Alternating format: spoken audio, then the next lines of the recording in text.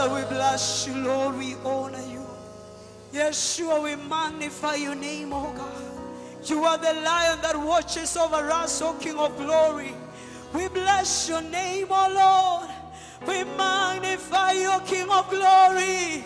We give you all the honor. We give you all the adoration, Lord. You are the Lion.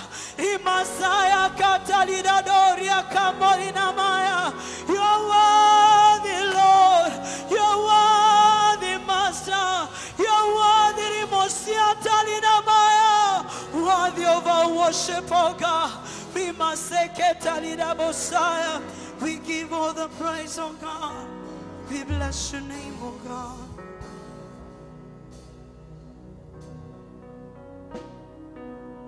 We bless you, King of glory. We magnify you, oh God. We give all the praise, oh God. We magnify you, Lord. You are worthy, oh God. We give all the praise. We give all the honor. We bless your name, oh God. Bless you, King of glory.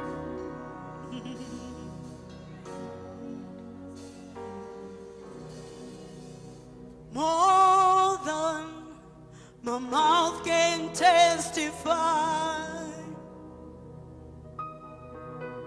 more than my mind can comprehend,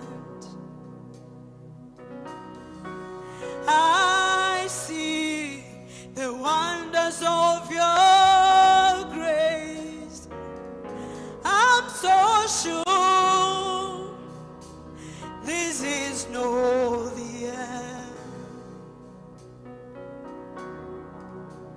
More than my mouth can testify, more than my mind can comprehend. I see the wonders of your grace. I'm so sure this is no the end. More than my mouth can testify. more Than my mind can comprehend. Lord, I see. I see the wonders of your grace. I'm so sure this is no. Let's declare it. More than My mouth can testify. more than My mind can comprehend. Lord, I see. I See, Lord. wonders of your grace.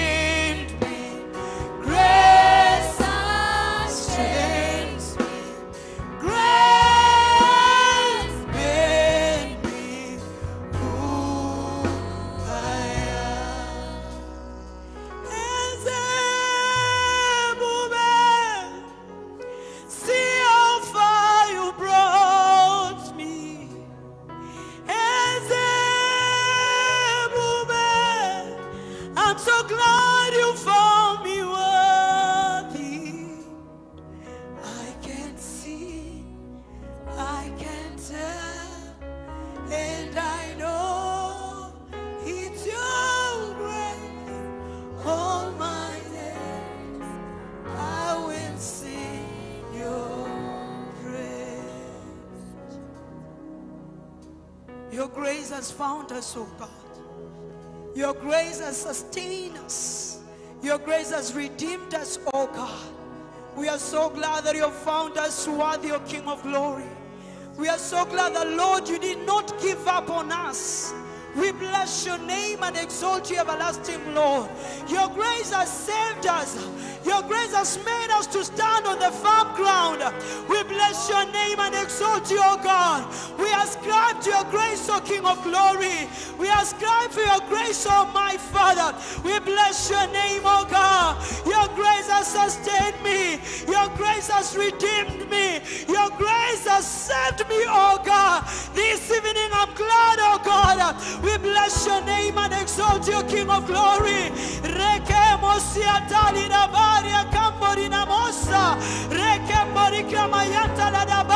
We are standing here because of the grace of God.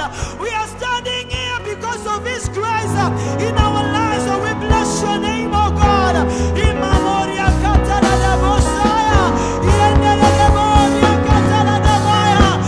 grace has found us. Your grace has saved us. Your grace has redeemed us. This evening we are so glad, oh God. But we are saved by your grace, oh God. We are saved by your grace, oh Master. We bless your name, oh King of glory. We give all the praise. We give all the honor. We bless you, oh God. Our heart is full of gratitude. Our heart is full of gratitude, oh God. We bless your name, Lord. We bless you in Amosia Cataladaba. Yendelebosia Catalina Moria. Masia Caladabaria Moricra Mayanteredosa. We give all the honor. We give all the adoration, oh God. Ella Mayantalina Maria Camorica Mayanteredia. Masa Catalina Mosa Catalina. We give all the glory, Lord. We give all the honor, Father. This far we call you God Ebenezer. This far, Lord, you have helped us, oh God. We give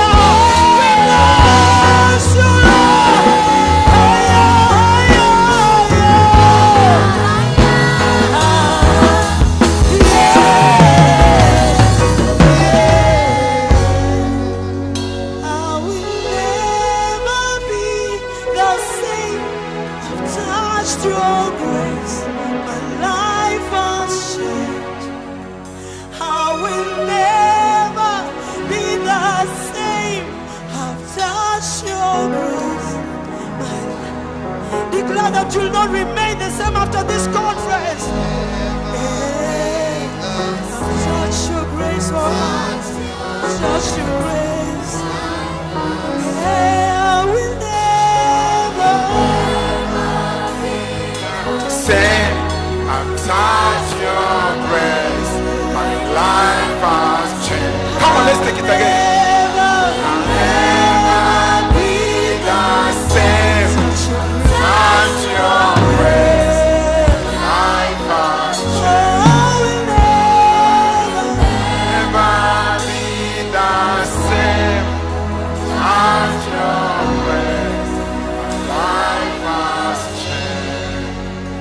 Just remain in the presence of God and just worship. Father, we thank you for such an awesome grace. We thank you for the depth of grace. We thank you for the riches of God that were able to be revealed by the grace. We thank you because of the grace of God. We bless you. We lift up our hearts. We lift up our hearts. We lift up our hands, oh God, and our lives before you. And Father, we thank you for such a wonderful gift of grace. By your grace we are focused on faith. By your grace we live, oh God. By your grace we are saved and redeemed. By your grace we are healed of our sicknesses and diseases. By your grace we are strong, oh God. By your grace we overcame Satan and all the lies of the enemy. We bless you for the grace of God. Come on, just give Jesus that kind of an applause and just give him thanksgiving and praise. Give him a shout, give him a shout, give him a shout. Hey, give him a shout, give him a shout. Give him a shout of praise. Hallelujah.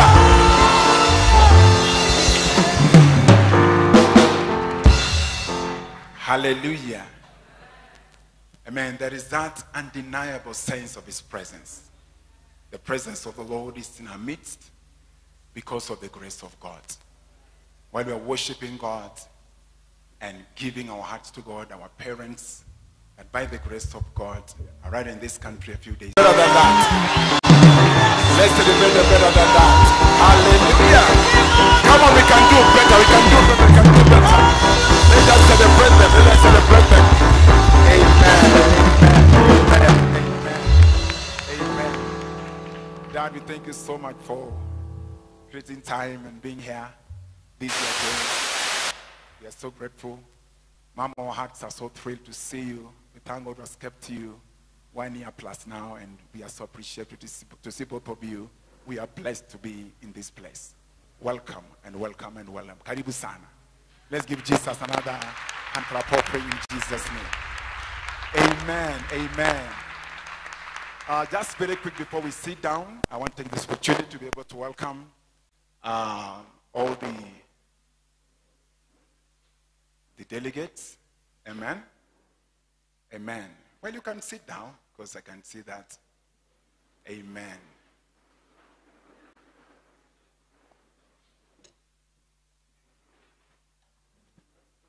Let me take this opportunity to be able to. Can I have another microphone if this one is not working right?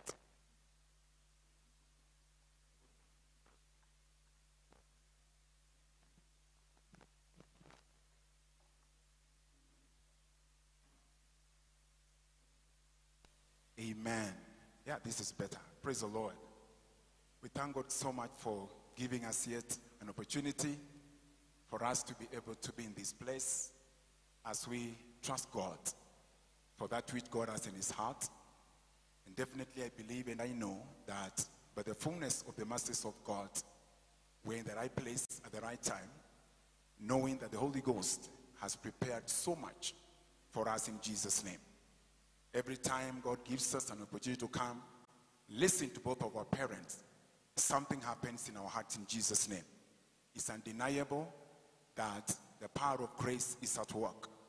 And as we continue on, we trust that many things are going to be able to be made very clear in our hearts, and we're getting stronger and better and brighter in Jesus' name. I want to acknowledge our fellow ministers who have traveled all the way from Uganda. I want to appreciate so much Bishop Ochocho. Please, can we just arise and we just put our hands together for Bishop Ochocho. And Ochocho came with a big team from Lira and from Gulu. Amen. Let's give Jesus a better clap offering. The team that have just come from Ochocho's influence and all that. Thank you so much, sir. God bless you. It's been a blessing having you here almost every single year when you have a conference. You come and you come with Madame, your wife. Let's give Jesus Christ and clap offering for his wife in Jesus' name. Amen. And also I recognize the overseers that are in our midst who have come together with the bishop. I may not be able to have known all your names, though you introduce yourself, but yes, so yes, thank you so much, the overseers and the bishops, apart from Bishop Ochocho. If you're a bishop and you are there, please. Okay, the reverends. Thank you so much. The pastors. Thank you. The evangelists. Any other leader? Thank you so much, and God bless you. You can take your seats, and the Lord bless you in Jesus' name. I want to assure you that God is with us in Jesus' name. And God is going to be able to do a mighty and a strong work in our heart for the glory of God. Amen. Amen. Let me also acknowledge the brethren who have come all the way from Nairobi, led by the chief apostle of Nairobi. That is Pastor Conrad, and also Sister Lucy, amen, his wife. Where the Nairobi contingent, I know some of them are still on the way coming. Where the Nairobi people, okay, some of them are still on the way coming. Thank you so much for coming. May the Lord bless you in Jesus' name. Hallelujah. Praise the Lord. And then the Nakuru team. Where's the Nakuru team? That is Pastor Charles and our sister Emily. Thank you so much for the team that came from Nakuru. God bless you. God bless you. God bless you. Thank you so much. The Lord bless in Jesus' name. Hallelujah. Do we have any other team that has come from Uganda and didn't come with the church? I know that others crossed the border 2 hours ago, and maybe by around 6 or so they'll be arriving. So do we have anybody that have come from Uganda? It's not part of, yes, my brother. I'm so sorry, sir. Please, just stand, please. Be upstanding, please. Amen. These wonderful people. I'm not seeing Pastor, is it Pastor or Reverend? Is it Grace? Reverend Grace? She's there. Awesome. God bless you. Let's give Jesus a clap for them, please. Thank you so much. The Lord bless you in Jesus' name. Hallelujah. Then let me recognize also the Weso. That is part of the university student from the Weso evangelistic team. Are you there, please? I know some are coming tomorrow. Just a few were able to come today. Where are the rest of the team? You are more than one? Okay. Where are they? There they are. God bless you. God bless you. God bless you. Thank you so much. Hallelujah. Amen. What about the host? Are the hosts there? Are you sure you're there? Are you sure you're there? I want to hear your voice, the host. Amen. Okay, let's give a shout, the host church, please. Where are you? Okay, be upstanding by the grace of God, the host. Come on, come on, come on, come on, come on. Amen, amen, amen, amen. What about the teenagers? You're not the host, you people. Thank you so much. And I think Pastor Gilbert is just coming in, and that is now the team from Kericho. Okay. Well, we thank God they are still, making their way to the church. We thank God for them in Jesus' name. Praise the Lord. Hey, hallelujah. We know by the grace of God that the heavens are opened for the sake of the mercies of God and towards what God wants to be able to do and accomplish through these meetings in Jesus' name. And we trust God that He's going to help us to position our hearts so that all that God has, by the grace of God, through the Holy Spirit, we are going to be able to receive what is in the mind of God in Jesus' name. And therefore, we want to take a position of faith, putting all our trust in God, knowing that because of His love and His care, He deposited His Spirit in us, who is a witness of what is in heaven. And He's also a witness of that which God intends to do on the face of the earth. And as we are in Africa, and especially East and Central Africa, I sincerely believe that God is positioning us to be able to arise in Jesus' name. Amen. Praise the name of the living God. For us to be able to arise and take our place in the program of God, so that what God wants to be able to achieve through East and Central Africa will be achieved in Jesus' name. Praise the name of Jesus. That is why we are able to come all the way. Amen. And I've just remembered that we have a brother, and allow me to be able to say this in Swahili. Tuko na ndugu ambaye ametoka DRC. We have a brother that has come all the way from DRC. Where are you? Where are you, Pastor? It's right here. All the way from DRC.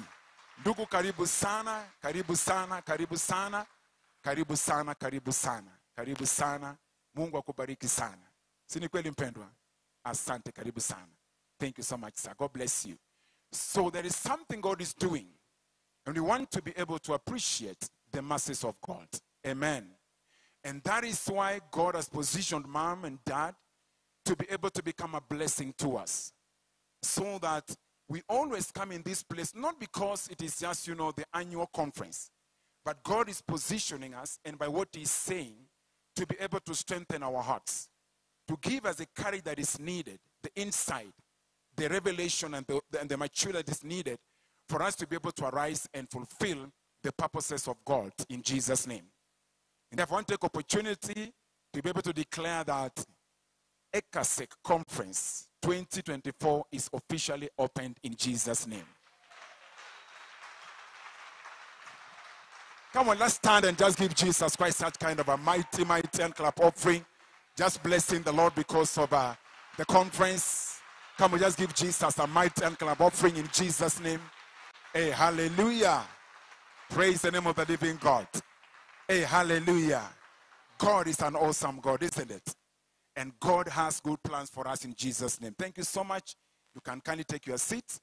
And as you do that, I want us to know that our parents, by the mercies of God, God has given them strength. We thank God for that. We love them. We appreciate them.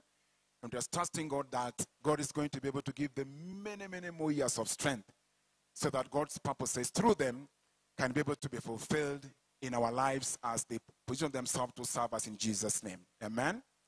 And therefore, I want to take the opportunity as we all stand to be able to welcome Mom, who is going to take the first leg by the mercies of God in Jesus' name. Let's stand and welcome Mom coming in with such kind of an applause by the grace of God.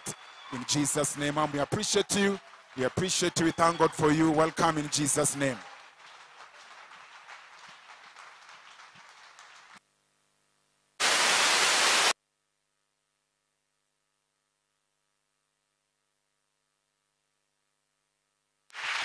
Amen and amen. Hallelujah. God is good. Amen, amen. Bwana asifiwe. Hallelujah. God is good. Let's just bless the name of the Lord. Let's give him thanks for all that he has done for us. I want to thank him for making it possible for us to be here again, year after year, year after year, year after year. God has been faithful. We thank him for counting us among the living. We thank God because he's a faithful God. We thank God for his benefits. The Bible says, bless the Lord, O my soul, and do not forget any of his benefits. Lord, we thank you for all that you have done for us in Christ Jesus. We thank you, O God, for all that you have done for us through the death, the burial, and the resurrection of Christ. And we thank you, Lord Jesus, for what you are still doing for us at the right hand of the Father.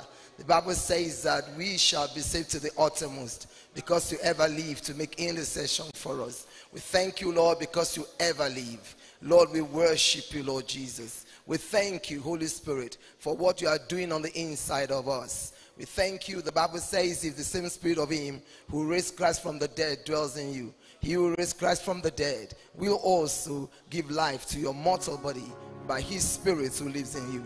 Lord, we give you thanks. I just want you to go ahead and bless the name of the Lord. Father, we worship you. We give you praise. Lord, it is because of your mercies that we are not consumed. Lord, it is because of your mercies. Lord, you have been good to us. Lord, you have been faithful. Lord, we give you praise. Lord, if our tongues, oh God, Lord, Father, we thank you. Oh God, if you had 10,000 tongues, it would not be even enough even to sing your praises. Oh Lord, we worship you. Oh, we worship you. We declare your praises. We say, Lord, your name is great and your name is greatly to be praised. Father, we worship you. Lord, we give you praise. In Jesus' name we have prayed. In Jesus' name we have worshipped. And all the people say amen. Hallelujah. All the people say aloud amen. Just go ahead and give the Lord a shout. Hallelujah. Amen and amen and amen and amen. Hallelujah. Let the devil know that you are excited to be in God's presence. Bible says the joy of the Lord. The joy of the Lord is our strength. Lord, we worship you. Father, we give you praise. We magnify your holy name. Lord, we bless you in the name of Jesus Christ. Amen. Let's be seated in God's presence. Hallelujah. We serve a good God. God is good. And all of the time. Well, a very good evening to everyone. We are glad to be here again. The last time we were here was last year. Was it April or May or whenever it was? And it just amazes you how God just keeps his people. How God keeps us, protects us. And a year has rolled by already. And the Lord will continue to keep us. Bible says they go from strength to strength that appear in Zion. And we're going to be going from strength to strength. Can someone say amen? Can someone say my eyes will not be dim? My natural forces will not be abated? Can someone say I will not diminish in vigor? Hallelujah. Can someone say I'm going to run, I'm not going to be weary? I'm going to walk and not faint. Hallelujah. Well, we are glad to be here. Thank you for having us again. And we bless everyone who contributed for this to be a success, to be a reality, not just a possibility. You gave your time, prayers, and you gave your money. Can somebody say amen? Can somebody say amen? And we pray for you that all that you have given for this conference, God Almighty will repay you in 100-fold. In the name of Jesus. You will remember this time and you will say, that was when my finances took another dimension. and not for the worse, but for the better.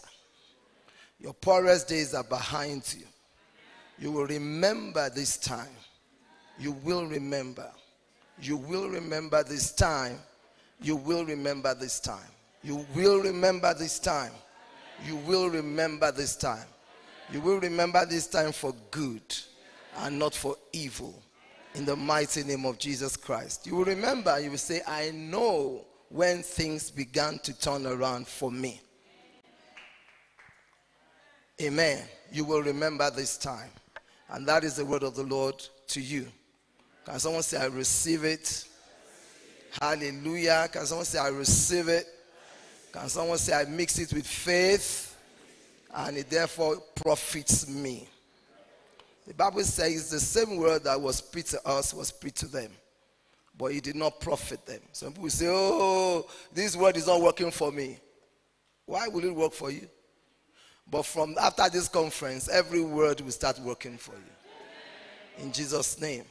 It will no longer be your story that, oh, Mark 11 doesn't work for me. It's going to work for you because you are going to work the word.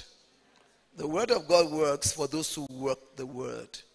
If you put the word of God to work, it's going to work in your life. It says the same gospel, the same word that was preached to us was preached to them, but it did not what? Profit them. God says in his word, he said, give yourself completely to these things. Can we have New King James, please? Praise God. Thank God for old King James. We'll put it on New King James. Thank you. I know you people love whatever in this place. Praise God. When we need the old King James, we'll tell you, okay? But just let's leave it here and just keep it. Some people are even still struggling with New King James. And you want to do old King James. Thou, thouest, does. Anyway, the word of God is going to work for you because you're going to mix it with faith. And it's going to profit you. The Bible says, give yourself wholly to these things, that your profiting may appear unto all men. If there's any hunger I have in my heart, it is to see the word of God work. Jesus said these signs will follow you. And not just that, he said you will receive power. After that, the Holy Ghost has come upon you, and you will be my witnesses. Who is a witness? A witness is somebody with evidence. In law, hearsay is not admissible in evidence.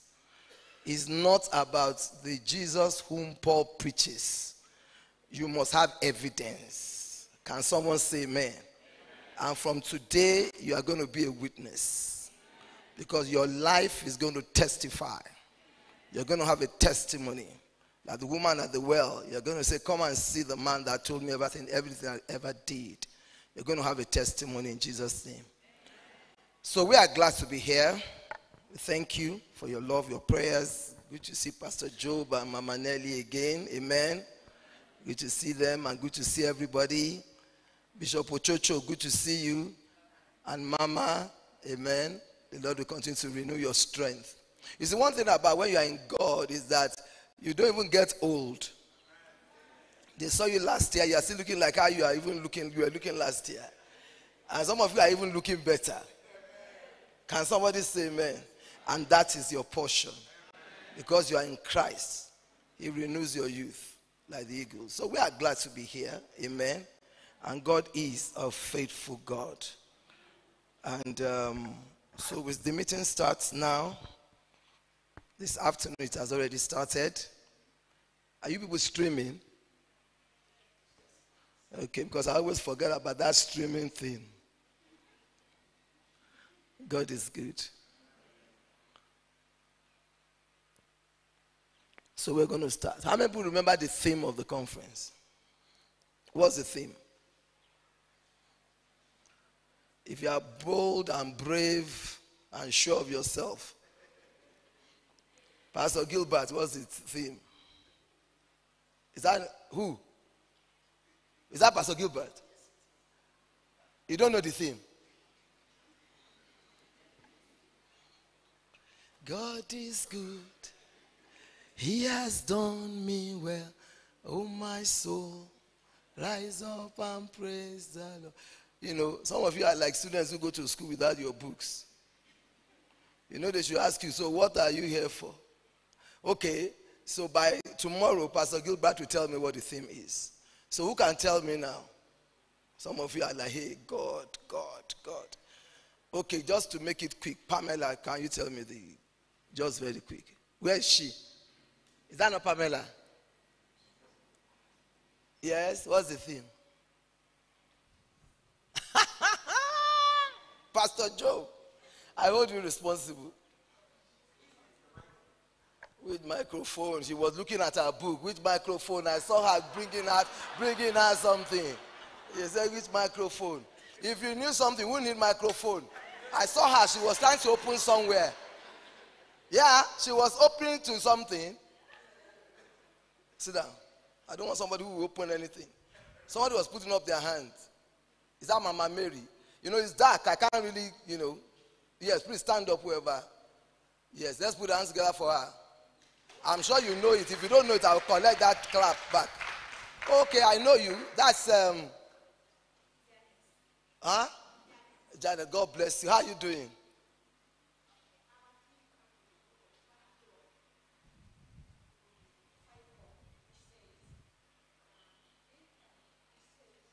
Okay, you two, you are looking at a book.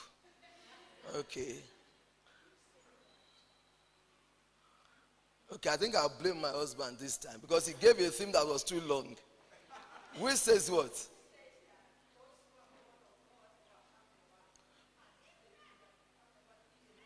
This is the victory that has overcome the world, even our faith. Let's put our hands together for her. Though she's opened the book. Just anyway. So tomorrow, you are going to tell me the theme without opening to anything. Is that okay? So that's why you have a theme. I hope my husband from today will be giving shorter. I think he caused this one. Between Reverend Dad and Pastor Job, they are the reason. Is that not true? So can we have it on the screen? Anyway, yes, I wanted to commend you people. This is good. Very beautiful. I knew there was something I wanted to say. This is beautiful. You know, it's always a good thing when you keep making changes. You know, just a little thing here, a little thing there. You are not the same yesterday, today, and forever. Because you are not God. Can someone say, I'm not God? It's only God that is the same yesterday, today, and forever. Because there's nothing that God needs to change into. But you and I have a lot of changes to do. Can someone say amen? Because we are being conformed to his image. So don't remain the same yesterday, today, and forever. This is lovely. This is beautiful. Let's celebrate the house and celebrate everyone who is a part of this, who has contributed to make this happen by their giving, by their effort, by their labor, by everything. And the Lord will beautify your lives in Jesus' name. Amen. We should have that desire for God's house to look beautiful. God said to his people, he said, you all live in sealed houses, and my house is run down. So that's why you make money and you put in pockets that have holes. It's in the book of Haggai, I think. Praise the Lord. So it will be hypocrisy for us to come here dancing from one end of the hall to another and not even caring about how the house of God looks. Because we should care about how our house looks. And we should care about how God's house looks. Because the Bible is clear about that in Isaiah. Is this 61? You know, about, the cedar of Lebanon, those things brought to beautify the place of my feet. So let's put our hands together for everyone again. Hallelujah. Now we're going to get into the word. Shall we pray? Heavenly Father, we thank you. Thank you because the entrance of your word always gives light and illumination. Lord, we thank you for everyone whom you have brought from DRC, from Uganda, from different parts and different parts of Kenya, and people who are still on their way. Lord, we thank you that no one is going to go back the same. We release our faith for that. And we say, Lord, the things that you had ordained to happen in this conference, they will happen in Jesus' name. Nothing will be left out. By the help of your Holy Spirit, you will help us. And Lord, as we go into this first session, I ask you to anoint me afresh. I ask you to grant me utterance in Jesus' name. And I ask you to impart grace to every hearer. Thank you for those who have joined us online and those who are still going to participate in this hereafter. We ask that the same grace, the same anointing will also rest upon them. Thank you for understanding. Thank you for revelation, knowledge that you impart to us. Lord, thank you. You're going to help us indeed. In Jesus' name, amen. So the theme for this conference is taken from 1 John chapter 5, verse 5. Verse 5 says, verse 4, sorry. For whatever is born of God overcomes the world. The theme is, and this is the victory that has overcome the world, our faith. What is the theme? This is the victory. This is the victory that has overcome the world, even our faith. Verse 5 says, who is he who overcomes the world? But he who believes that Jesus is the Son of God. So you cannot read verse 4 without reading verse 5. You must read the two together. And it also helps you if you read the verse 1 that says, whoever believes that Jesus is the Christ is born of God. In case you are wondering who is born of God, am I born of God? Verse 1 answers that. Whoever believes. How many people here believe that Jesus is the Son of God? Just wave your hands and say, I believe. I want you to say it. That Jesus Christ is the Son of God. Peter said, you are the Christ, the Son of the living God. And Jesus said, flesh and blood has not revealed this to you, Peter, but my Father who is in heaven. And I say, you are Peter. And on this rock, the rock of the revelation, hallelujah, of Christ, being the Son of God, I'm going to build my church. And the gates of hell shall not prevail against it. So that explains again straight away why anyone who is born of God overcomes the world. Because Jesus said the gates of hell shall not prevail against the church. Can somebody say amen? So if you are born of God, you are a world overcomer. Because the one who is born of God is the one that believes that Jesus Christ is the Son of God. So if you believe that Jesus Christ is the Son of God, then you are born of God. And because you are born of God, you overcome the world. So whatever you are going through, whatever you are facing right now, just know that you are going to overcome it. Because the world overcoming faith lives on your inside. It says, and this is the victory that has overcome the world. What is that victory? Our faith. Praise the Lord. Can someone say faith is the victory? Our faith is the victory that has overcome the world. So if you're born again, you're a world overcomer. Nothing should overcome you. Whatever you are facing right now, and let me say this to you up front. You know, I'm sure some of us also streamed while we're having the women's conference back in Kano in March, where the theme for the conference is Women of Faith. By faith, women receive. Amen. And you know, you must understand that there's nothing like unchallenged faith. Praise the Lord. Because they will not be using the word overcome if there was nothing to overcome. They wouldn't be using that. You see, one thing I want us to do today, I want us to commit ourselves, to recommit ourselves, in some cases, to reading the Bible. Most Christians don't read the Bible. Especially these days now that you claim to be using your phone to find, you know, to check the, you know, those days we had the Bible. So you will know somebody doesn't read their Bible straight away. But now you bring your phone and then you are on your phone and you claim that you are checking the scriptures. But you see, you must read the Bible. You know, I'm reading the Bible through the year and it's such a blessing. In fact, the bit I was reading again today, every time you read the Bible, the word of God speaks to you. I want you to recommit yourself. And whenever you're reading the Bible, don't just read the Bible. Pray the Ephesians 1:17-23 prayer for yourself. That God, the God of our Lord Jesus Christ, the Father of glory, may give to you the spirit of wisdom and revelation in the knowledge of him. The eyes of your understanding being enlightened, that you may know. 3 things Paul talked about there. What is the hope of his calling? Amen. What are the riches of the glory of his inheritance in the saints? And what is the exceeding greatness of the power, hallelujah, his power toward us who believe, according to the working of his mighty power. Sometimes it says the power that God worked in Christ when he raised him from the dead. That's the same power that's at work in you. And when you meditate in these things and revelation comes to you, you begin to make your confession that the same power that raised Christ from the dead is working in me. And that power is what? Effecting a healing and a cure in case you need healing in your body. You just imagine that power working in you. You see, it was the power that God worked in Christ when he raised Christ from the dead.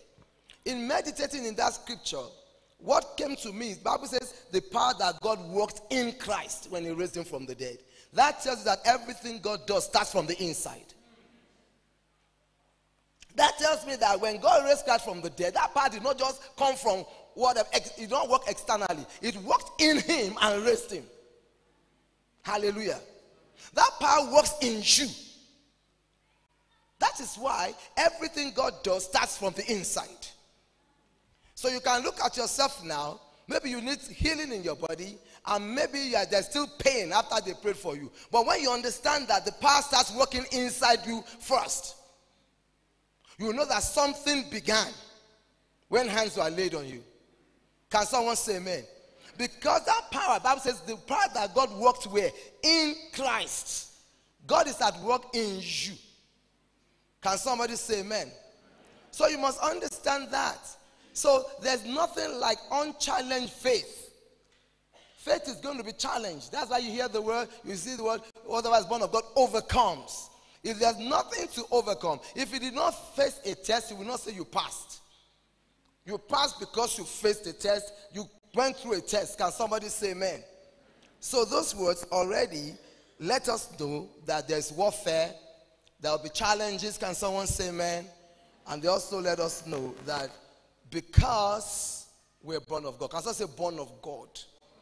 You know what it means to be born of God? To be fathered by God. That means that you have God's DNA in you. Can someone say amen? You're born of God. You know, I told them in the UK church, I said that you should expunge from your vocabulary, I'm only human. You are not only human. Amen. You know how we say, oh, I'm only human. How can you be only human when a third of you is spirit? Amen. You have the Holy Ghost in you. As you are looking at me, you are seated in the heavenly places. The Bible says you are united with Christ. You are one with him. Can somebody say amen?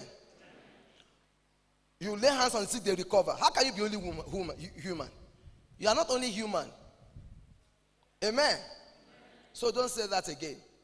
Somebody came to my office and said, oh, I've added another thing to the things you said we should not be saying. She said, you told us not to be saying, you know when people say, oh, I can't wait to see you. So then that means you won't see me then. Since you can't wait. I said, you say, I'm eager. I'm looking forward to. Don't say, I can't wait to see you. So somebody say, now we've added another one. Don't say, I'm only human. You are not only human. I hope you heard what I said. I didn't say I'm only woman. Because some of you, human, you know what human means? Somebody said before now, I know I'm not a woman now. Don't say I'm only human. You know what it means? You are not an ordinary person. If you are born again. Do you know when I was thinking about it? You know that people who are in the occult world will never tell you I'm only an ordinary person. They will tell you that you don't know me. What you see is more than. So why would you, a believer, be saying, I'm only human? How many human beings can lay hands on the sick and they will recover? How many human beings can shut their eyes down and talk to God? How many human beings can say, God told me you are this, you are that, and to be accurate? You are not only human. You are more than human.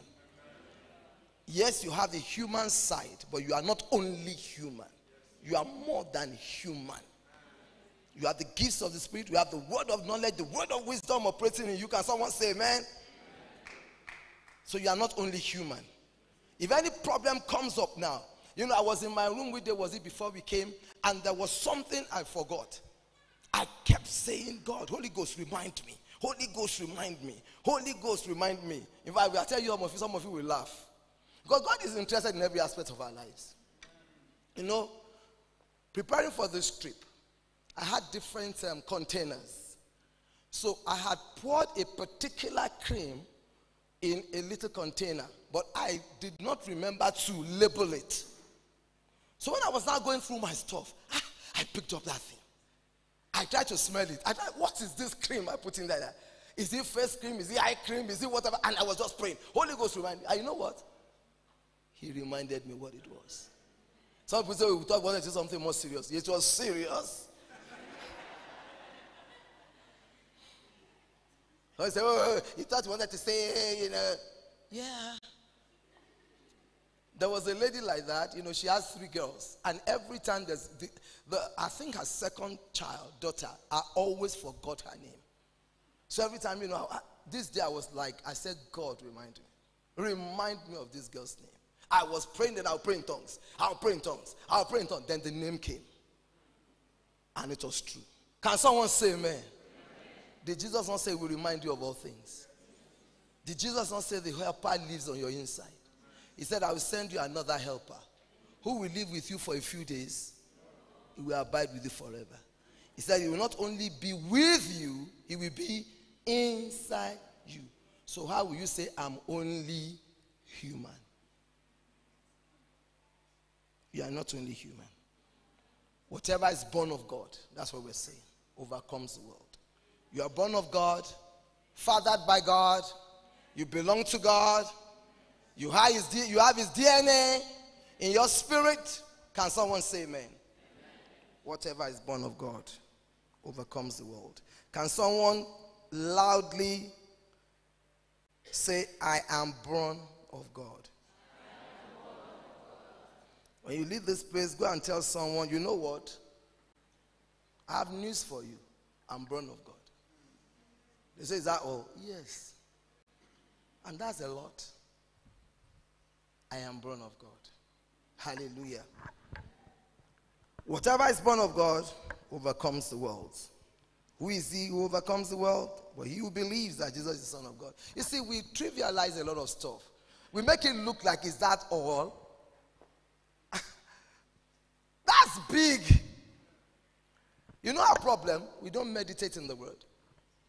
When you have the revelation that you are born of God, when that revelation hits your spirit, oh my God. Somebody said something that Papa Hagin used to say, you will stop reading the Bible to sleep. You will read the Bible, you will not be able to sleep because you will be so excited. Can someone say amen? You will just stand up. You'll be like, one day I was reading the Bible, praying that Ephesians 1 prayer. And as I got to what are the riches of his glory, the glory of his inheritance in us, the Holy Ghost just brought, was it Colossians? Yes. That says, this is a mystery that has been hidden for ages. Christ in us, the hope of glory. The Holy Ghost jammed those 2 scriptures together, and an explosion took place on my inside. I felt like I was having an out-of-the-body experience. I was so excited. Just me alone in the room. So when revelation hits you, you can't still sit still. Can somebody say amen? The Bible says this new man, this new creation is renewed in knowledge. After what? The image of him who created him. Can someone say the new creation is renewed in knowledge. Can you please put that scripture there for me if you get it as I'm talking? Thank you. Put your hands together for these people. Amen. I think they've also improved. I think people have changed around here for good. Amen. Make sure you don't backslide. Please back up to verse 9. I want to show you something. Okay, leave that one alone. Because I know some of you, I don't want you to come under conviction. Don't lie to one another. I'm sure you'll stop, isn't it? Okay, let's go to verse 9. Go back there in case. Do not lie to one another. Since you have what? Put off the old man with his deeds. The old man. How many people know the old man? Not your dad. The old man. That was the old you. Who you used to be before you got born again. The problem is that old man, before he left, when Paul said if one died, that old man is dead. Can somebody say amen? Paul said, if somebody dies, then the marriage covenant is over. I lost my brother, my immediate younger brother, I think 17 years ago now, thereabout, yes. He had a wife, but I cannot refer to her now as my sister-in-law. Because there's no more law binding us. What remains is love, if there's any. And thank God there is, because she was at my birthday celebration all the way from the US. She flew, she came to the UK. But she's not my sister-in-law. Because the law that was there was no more. Because she's no more bound. Because the person she was married to is gone. I want to say to you that the old man is dead. That old man that used to hate people, that used to keep malice, is dead. Tell the devil, that old man is gone. It's like somebody coming to a house. Are you listening to me? Maybe somebody used to live in that house. And then you bought the house. Can somebody say amen? And they come knocking and they say, please, I'm looking for Mr. Jones. What do you say?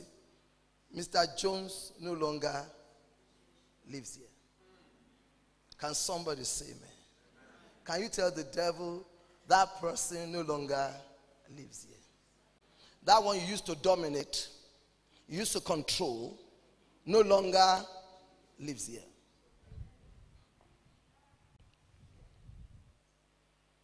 Whatever is born of God overcomes the world. That one that used to run away from you and used to be scared of you no longer lives here. That one that before he heard, hey, we'll be under the bed, no longer what? Is somebody hearing me? Before I got saved, I got saved in secondary school, but before that I used to be very fearful. I couldn't sleep in the dark. Whenever they put off the lights, I couldn't go out in the dark. I couldn't whatever. But when I got saved, that fearful person left. Not because hands were laid on me, but I could just look back because suddenly I could get up at the middle of the night. I could do anything. Can somebody say amen? Because that person that used to be fearful is dead. Dead. D-E-A-D. Dead. I mean, if you were living in a house, you bought the house, and let's say the person that used to live there was owing people money, was a thief, and they now came, you say, that person no longer lives there. That is new creation reality. Can somebody say amen? But why then do we still struggle? The Bible says sin in our members. Before that old man left, he had trained you. He has trained your minds. That's why I say we should renew our mind. He has trained our bodies to react in a certain way, to respond in a certain way, to operate in certain ways. He has trained our mind to think in certain ways. Some of you, you are experts in suspecting everybody. If somebody says something, you will read something to it. Can somebody say amen? There's a proverb in my language. They said there's more behind 6 than 7. What is behind 6 is more than 7. And I tell people there's only 7 behind 6. But some of you are like that. If they say hello, for them to say hello to me, that means, are you following me? I must have done something if they call your name now. Because you were trained like that. You remember when we were growing up? If my dad says Funke, you know what it means. Funke! You know what I mean? when you hear it's different. So some of you, once somebody says, oh, I've been looking for you, your heart goes back. Why did I do? Because that's how you were trained. Nature, nurture, culture. So the old man, before he exited, trained you to think in certain ways. That's why you should renew your mind. That's why they say, put off the old man with his what? His deeds. That is why some Christians, you cannot tell the difference between them and unbelievers. Are you following what I'm saying? They still behave like unbelievers. In those days when we got saved in the 70s, they will say, for you to know you are saved, the things you used to do, you don't do them anymore. Were they right? No. Can somebody tell me how did you get saved? Who is a Christian? Who is born again? Quickly, tell me how you got born again. Tell me what it is to be born again. To be very quick, Lucy, tell me quickly. What makes you born again? The things you used to do, you don't do them anymore. Is that what makes you born again? I want to hear you. Make sure you come tomorrow. Don't run away because of this. Don't say, hey, maybe it's me, they will call tomorrow. Because, we come, we preach. Your pastors will preach, but nobody knows what you retained. How many people knew that all of you, most of you did not even know the theme? So can you see this? So please tell me quickly.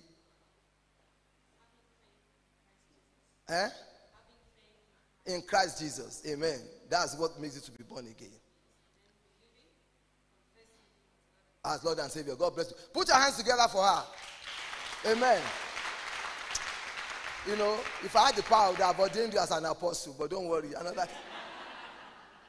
That is simple. Romans 10 is very clear. If you believe in the Lord Jesus Christ, you confess him, then you are saved. Are you someone listening to me? What makes you born again is not the old things I used to do, I do them no more. No.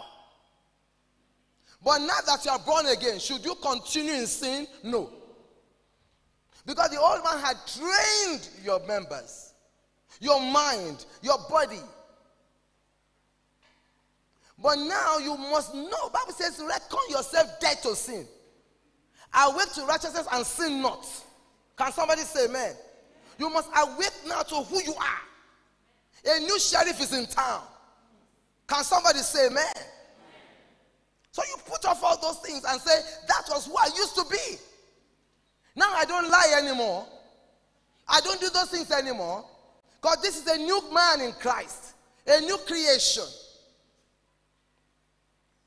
When I was saying this in the UK, I told them, yes, I'm in Africa, so that's good. Oranges in the UK is orange color.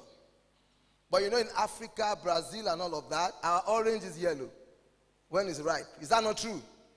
So when an orange is green, you deem it not to be ripe. Now, if you saw a green orange and the person selling it is trying to convince you that this orange, though green outside, is sweet inside, how many of you will be convinced? Put up your hands.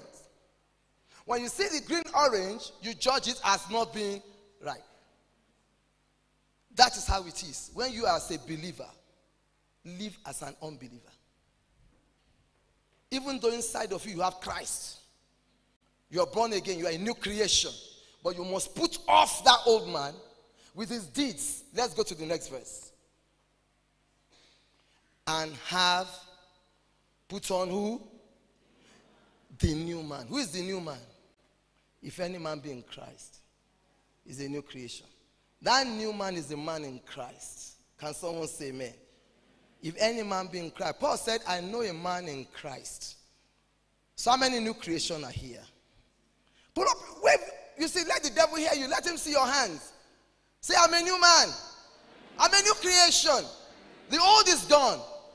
2 Corinthians 5 did not say the old will go. He said the old is gone. And all things have become new. So he said, put on and have put on the new man, who is what? Renewed in knowledge, according to the image of him who created him. Where I'm going is this. That new man is what? Renewed in knowledge. What does that mean? We just said now.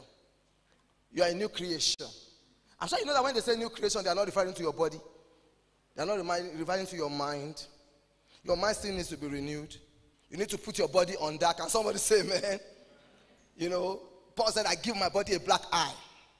I put it under. I subject it. Lest after preaching to many others, I myself should become what? Disqualified. So you have to pummel your body. So when they say new man, it's referring to what? Your spirit man.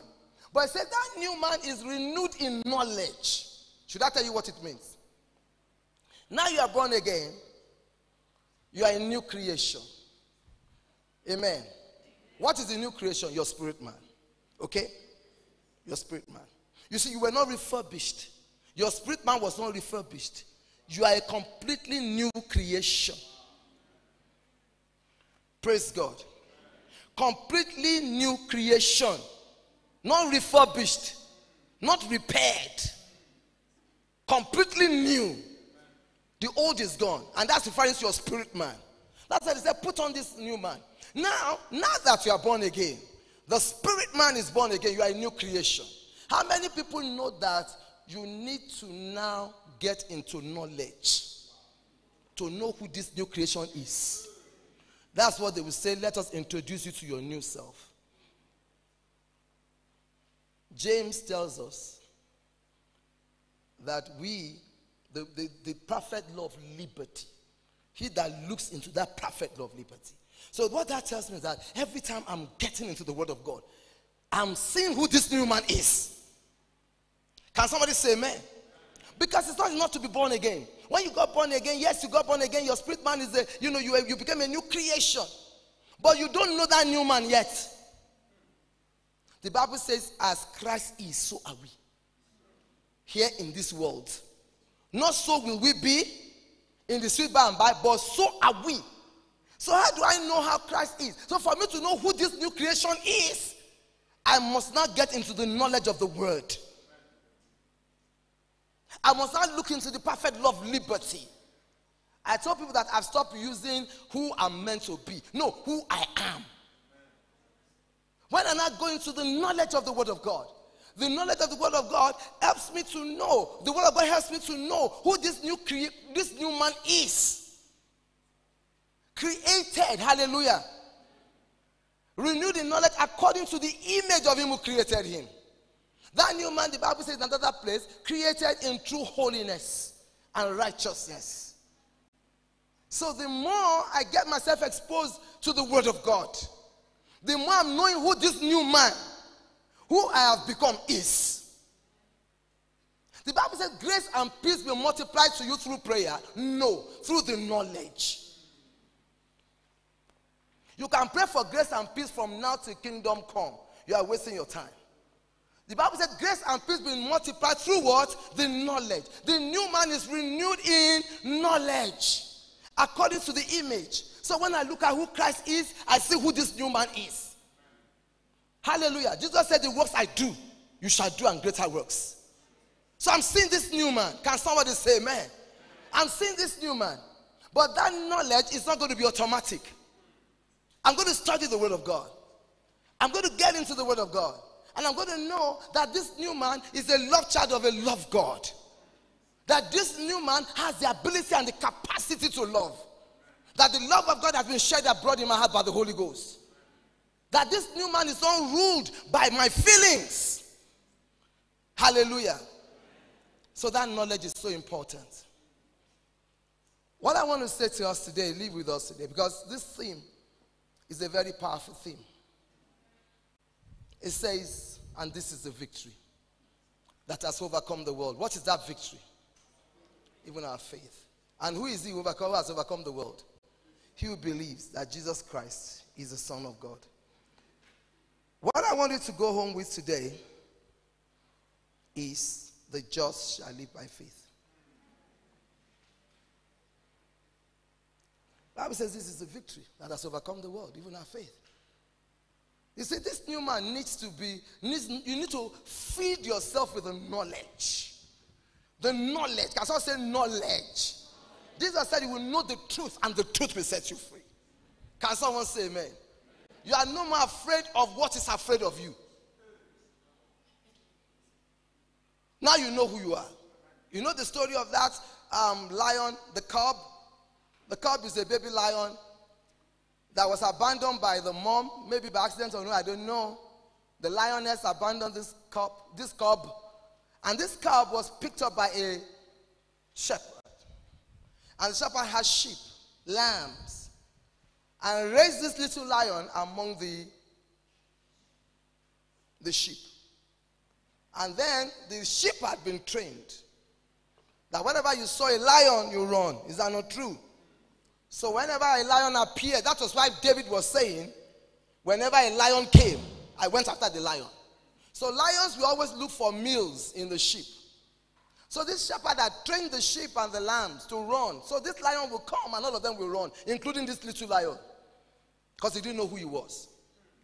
That's why I said you will stop running from what is running from you. You will stop being afraid of the dark. You will stop being afraid of the devil. You will stop saying, oh, let me be careful how I talk. Let the devil come and hear me. It's for his benefit you are saying it. You know why you are afraid of the devil? You have not yet sat with the scripture that says Jesus destroyed him who had the power of death. That is the devil. How could you be afraid of what has been destroyed? This new man must be renewed after the knowledge. You must have knowledge. Gloria Copeland said something. The devil will not mind you doing anything. But the moment you want to get into the word, because he knows that that is what will free you from him. Why should you be afraid? If you actually had the revelation that Jesus destroyed him, who had the power of death, that is the devil. He brought him to naught, made him of no effect. The Bible also says that having spoils, not about to spoil, having spoiled principalities and powers, he made a public show of them, triumphing over them in his cross. So why should you be afraid of principalities and powers? The Bible says we wrestle not against flesh and blood, but against principalities and powers. You know, some of you, the way you do the wrestling, you do the wrestling as if, you know, you are fighting some, you know what I mean? You know, there's a way you wrestle when you know somebody is destroyed. And there's a way you wrestle when you think somebody still has power. Somebody say, after all, the Bible says we wrestle. Wrestle and so what? So if you are wrestling against somebody who is an idiot, who is useless,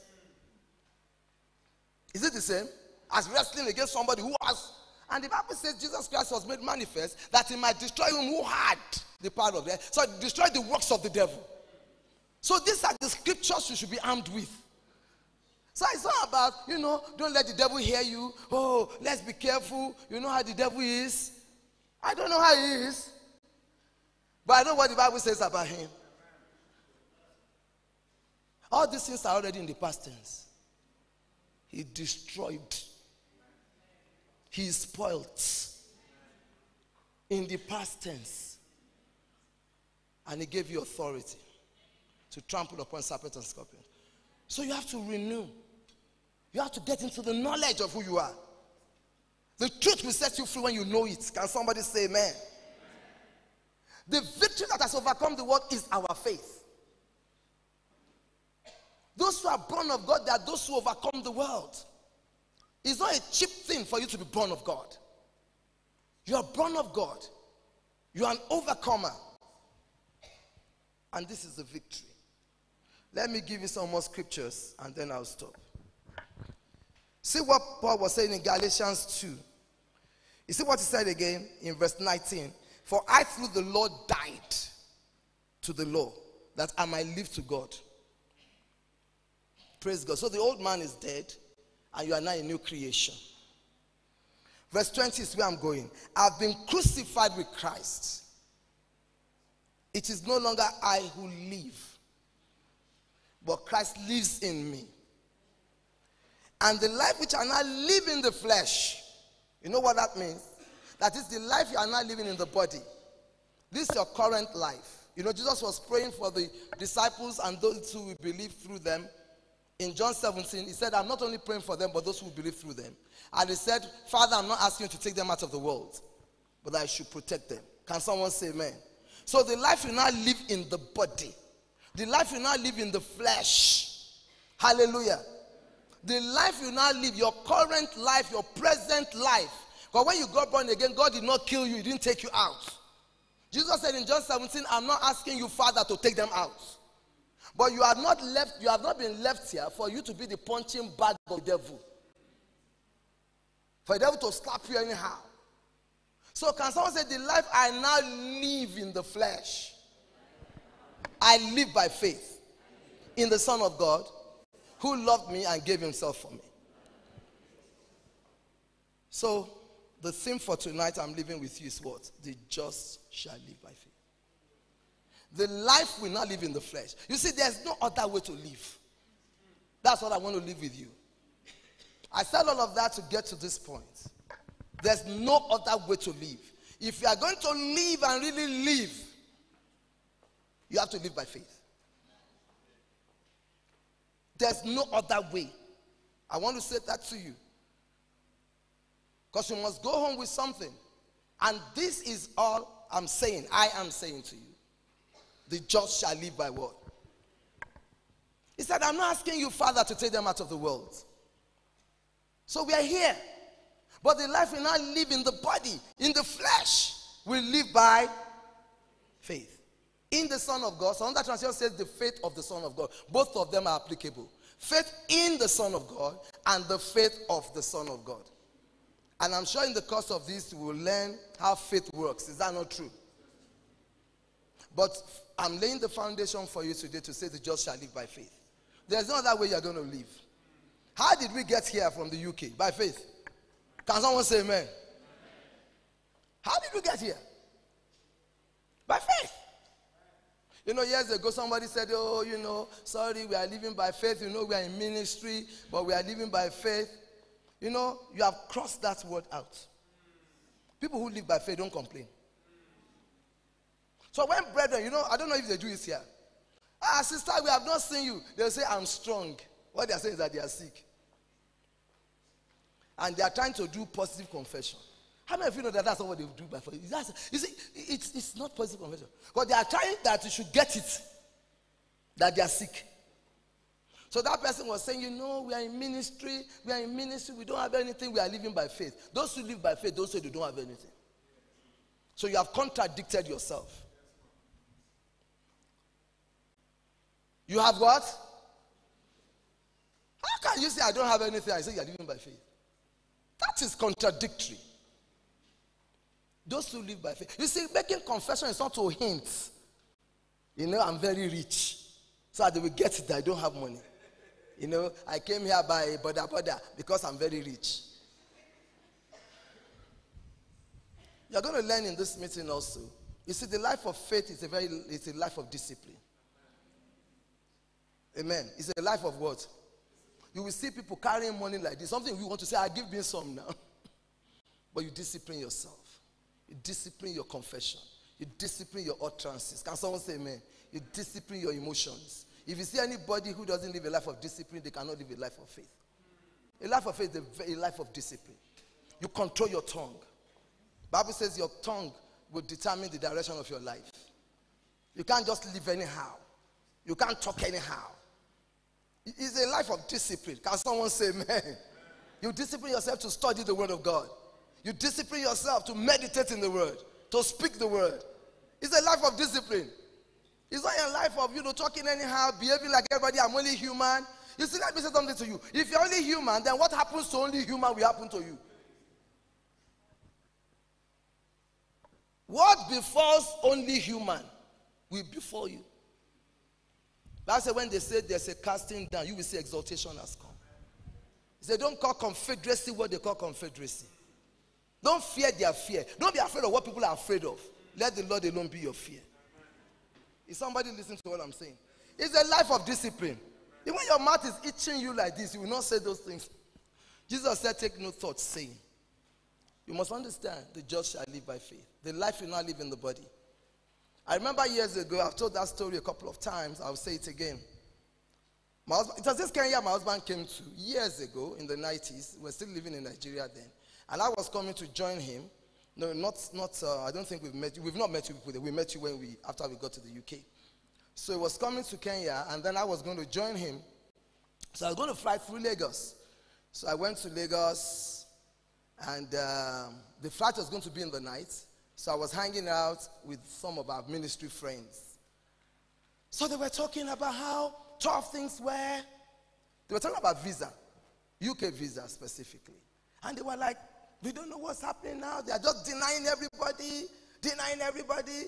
They were mentioning names of even big people in ministry. People that had been going before, but they just denied them. So they were just talking and talking. The more they talked, so after a while, you know how you'll be feeling like the odd one out. I wanted to join. To say, these people. But before as I was about to open my mouth, the Holy Ghost said, you know your multiple entry visa will soon expire. If you make any negative confession here, when you go and renew, they will deny you. And you will now say, that's what people were saying. No, you brought it by your confession. That's how they say the Holy Ghost is our helper. As I was about to, you know how you want to do solidarity? Let me break it down. Everybody's complaining. No money, no money, no money, no money. And you know God has been faithful to you.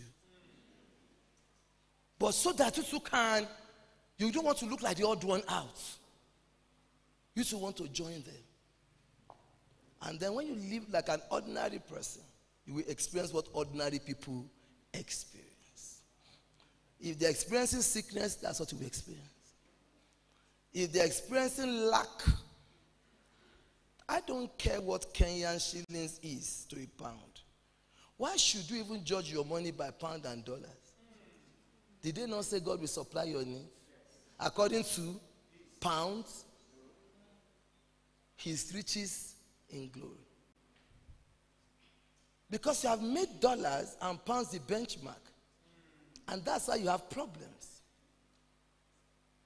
And then you think in Nigeria, a dollar is now, a naira is now this to a dollar. I'm not spending dollars. Can someone say amen? When I'm in Nigeria, it's naira I'm spending. So why should you bother yourself with what dollar is to shillings? According to his riches. I don't know what they spend in Uganda shillings. So what is your business with dollars? According to his riches in glory. By Christ Jesus. There's something they say where I come from. That somebody who is not married does not say my mother-in-law died. Do you have a mother-in-law? So what is your business? You are living in Kenya, you are worried about dollars. You see your problem? If you live like an ordinary person, you will experience what ordinary people are experiencing. You know what? I don't bother anymore. Wherever I go, I don't have to change anything to any whatever. Because in every country, there's enough currency there that God will supply. When you get to America, don't worry, dollars are waiting for you. And you have more than enough dollars. Can somebody say amen? We serve a faithful God. Can someone say the life I now live in the flesh? The life I now live in the body. The Bible says God has given us everything that pertains unto life and godliness. God knows what it takes to sustain you in this life. He knows what it takes.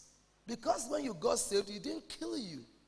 He left you here, so he knows what it takes. But you must live by faith.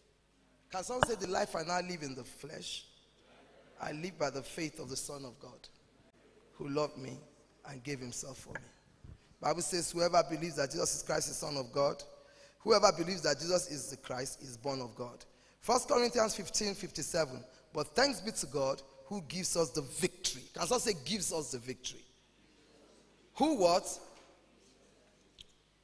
Do you know what gives means? That's what?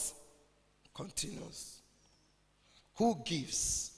Whatever is born of God overcomes. Not overcame. Overcomes. Amen? The world. Thanks be to God who what? Gives. So whatever you are facing right now, look at it and say, I'm having the victory in this situation. And faith is that victory. Write down 2 Corinthians 2:14. Now thanks be to God who always, can someone say always? How many times? How many of you know what always means? Can someone say always means always? Always does not mean frequently. Always does not mean sometimes. Always does not mean usually. It doesn't mean often.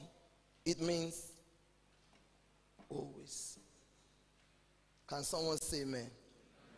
Thanks be to God who always leads us in triumph in Christ, and through us diffuses the fragrance of his knowledge in every place. Thank God for his knowledge.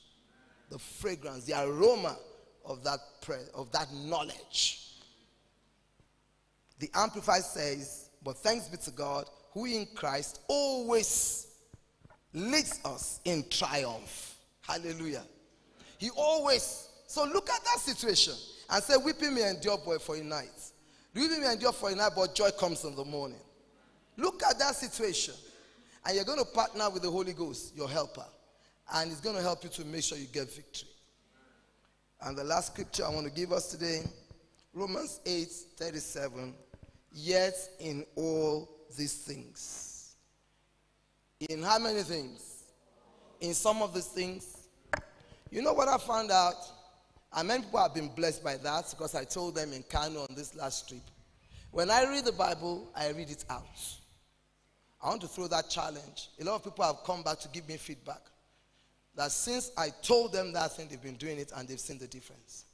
You know, in the Bible, when they say give attention to reading, they read out. When I'm doing my Bible reading, I told you I'm doing yearly Bible, I read out. You know why it's good to read out? Number one, have you noticed that when you are not reading out, sometimes your attention has gone. Your mind has gone to something else. That's number one, you will find out. It helps you to concentrate better. But the thing there is this: when you are reading out, you are hearing what you are reading. You are hearing. Is that not true? And so it is registering. Registering in your mind. Registering in you. You're reading out. You know, when we were in school in those days, I went to a grammar school. I don't know what they do now. You will do comprehension. English what? Comprehension. The Bible says, yet in all these things. In how many things? All. Not in some. That is, whatever you are facing, even in that thing, in all these things, we are what? More than conquerors. Through him who loved us. I want to be on your feet tonight, before we get into the second leg of the word. We are what? Whatever is born of God overcomes. The Bible says the life that I now live in the flesh, hallelujah, I live by the faith of the Son of God. Tomorrow when we come in the morning, if God allows us, we're going to build more on the just shall live by faith. There's no other way to live. That's why I say, how did we get here? If we listen to everything going on around, maybe you will not even get on the flight. Oh, this person that went had an accident, that one, that whatever, that one. You live by faith. And we'll tell you what living by faith means. Because if you have to live this life by faith, then you must know what it means to live by faith. We live by faith. The Bible says we walk by faith and not by sight. This life we live. I want you to begin to pray and begin to speak to God. The Bible says faith comes by hearing, and hearing by the word of God. That's how faith comes. We live by faith. We live by faith. We live by faith. Everything we do is by faith. And when we say by faith does not mean what religion. That's why I gave those examples. Oh, I came here by faith. And what they are trying to say is to code you that they don't have money. Oh, it is well. It's to code you. When you understand what it means by to live by faith, you will stop using such words to code people. Are you following what I'm saying? When you know what it means to live by faith. Because when they begin to say certain things, they are trying to code you. Oh, you know, I came here by faith. You will be like, oh, that means they don't have money. So they are trying to beg you for money. That is not what confession of the word is about. The just shall live by faith is what I want to leave with you tonight. And then when we come back, when we come back, I'm going to tell us what it means to live by faith. We're going to break it down. What does it mean to live by faith? Hallelujah. There are times you may have pain in your body and your body is telling you that you know you will not be able to make it. And you'll be like, you watch. I will make it. Hallelujah. Not only will I make it, I'll come back here.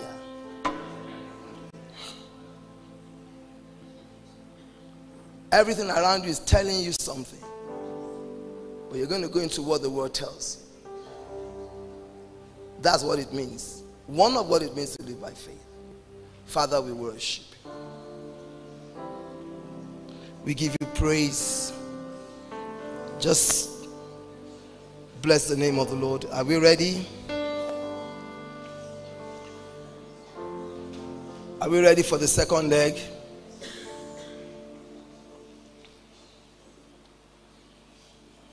I want you to talk to God and prepare yourself again as the Reverend comes up. God is faithful. I want you to just trust God that your life will never remain the same again. Hallelujah.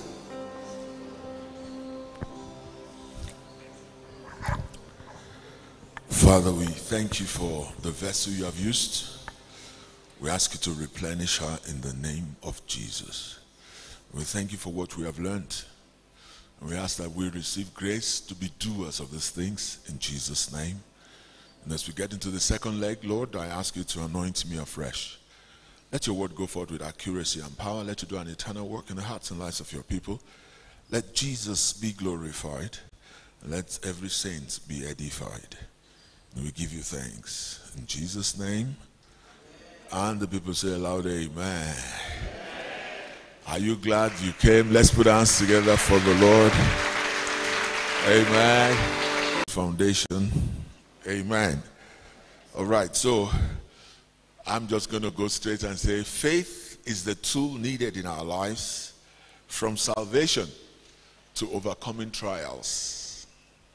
What's our theme again? Put that theme back up there. This is the victory that what? This is the victory that what? Have you noticed that in the New Testament, nothing is automatic? Did you notice? Nothing is automatic. Why do I say so? Jesus died for the whole world. Is that not true? And there are some people who he died for that will still go to hell. Huh? Why? Because they didn't receive him. You will have thought that the fact that he died for them should make them go to heaven automatically. True or false? Okay. Welcome everybody. My wife has welcomed all of you, so me, I'm just getting straight into the message. Say loud, amen. So what I'm trying to let you understand is that, I had in mind I was going to share my testimony of how I got born again, and when I got born again, how there was such a hunger in my heart for God. And we just began to lay hands on the sick, cast out devils, say amen. Long before we knew that there was a call into ministry, we were enjoying what the word says. Because I had this desire to say, if the word is true, I want to experience it. That should be your desire. If the word is true, I want to what? Experience it. And doesn't mean that you don't have faults. It doesn't mean, because sometimes, like we all know, there are always extremes to everything. The fact that you are getting results does not mean you don't have faults. And the fact that you are having faults does not mean that's the reason why you are not getting results. Am I talking?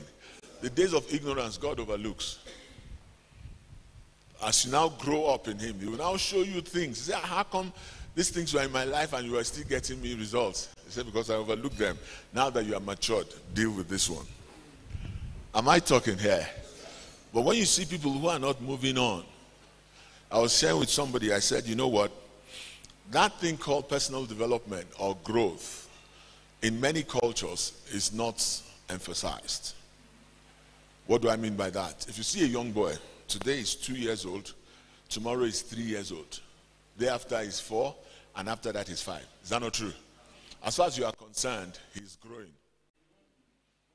So also when you now got born again, you just count the years that you've been born again, and as far as you are concerned, you are supposed to be growing too. Hello? Let me tell you now. Religion, what people have made Christianity to be is a religion. It's a mindless game. What do I mean?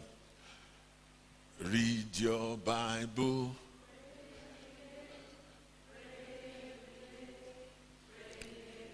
Come on, and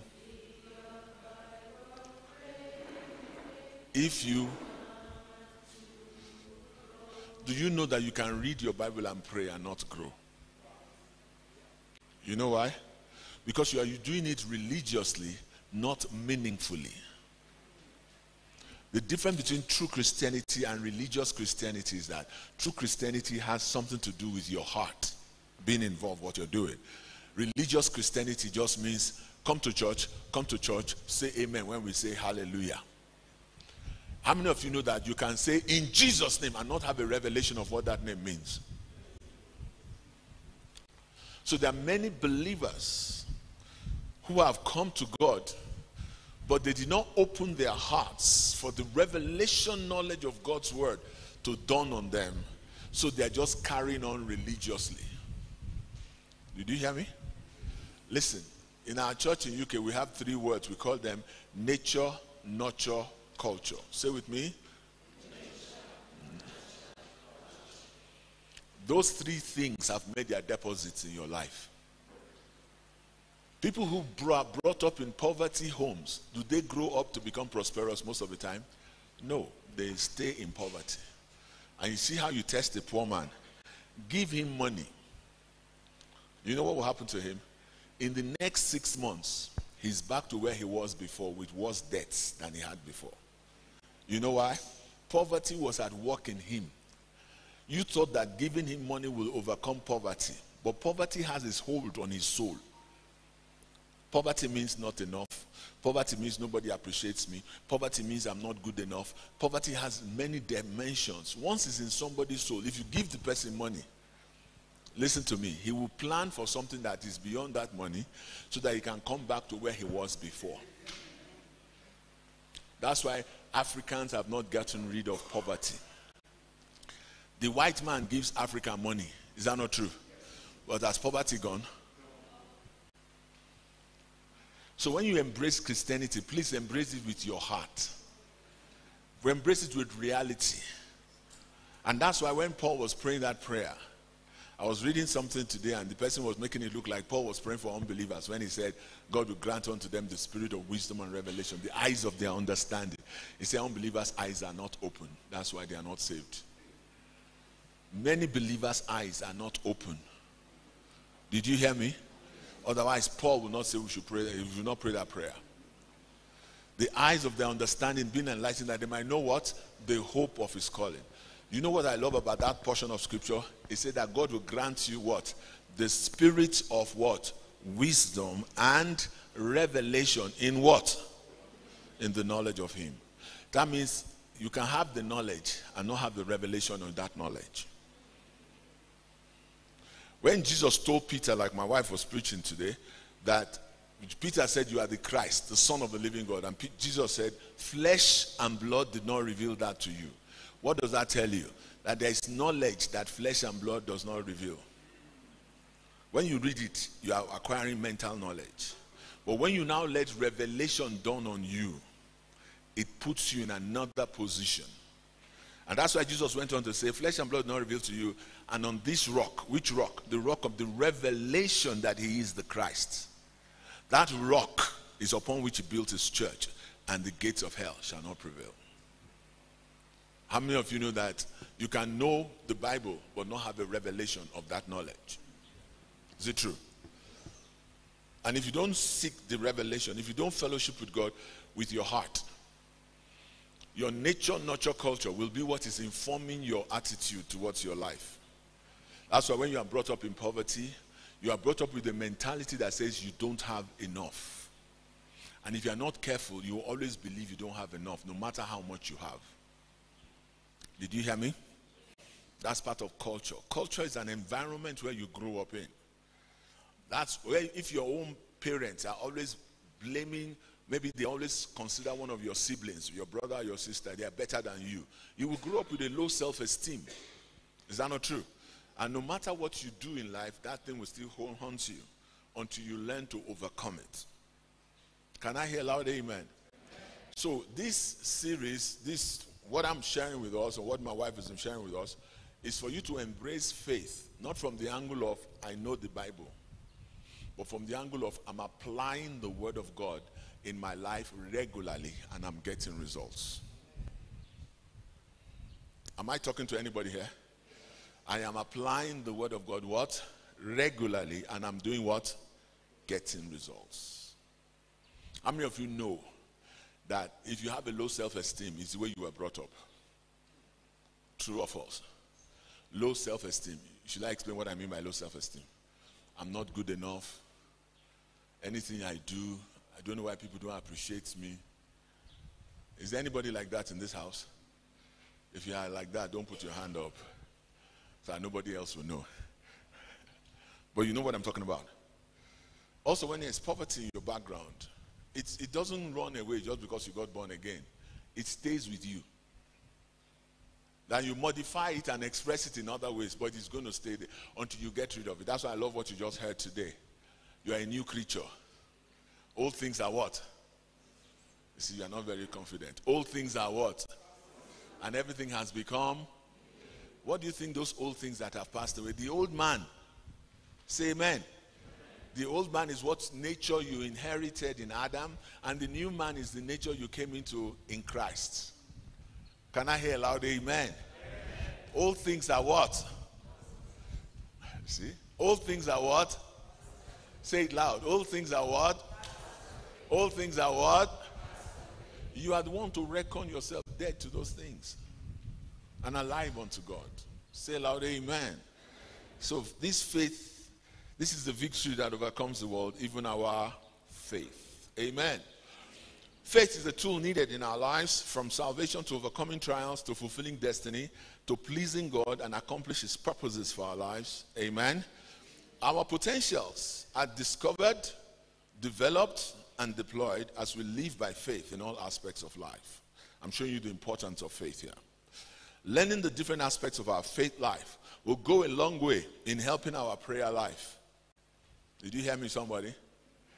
And our understanding of the process God is taking us through to fulfill the destiny He has for us.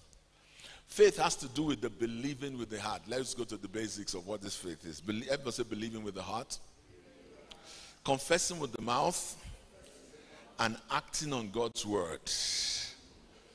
Those are the three aspects of faith that I know about.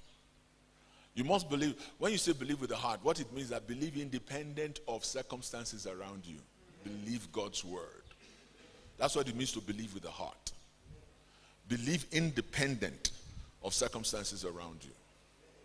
A lot of people don't know that that's what faith is about. If you don't begin to believe independent of circumstances around you, you're not about to experience all that God has in store for you. But people think that, okay, do you believe the Bible is true? Yes, so you're a believer.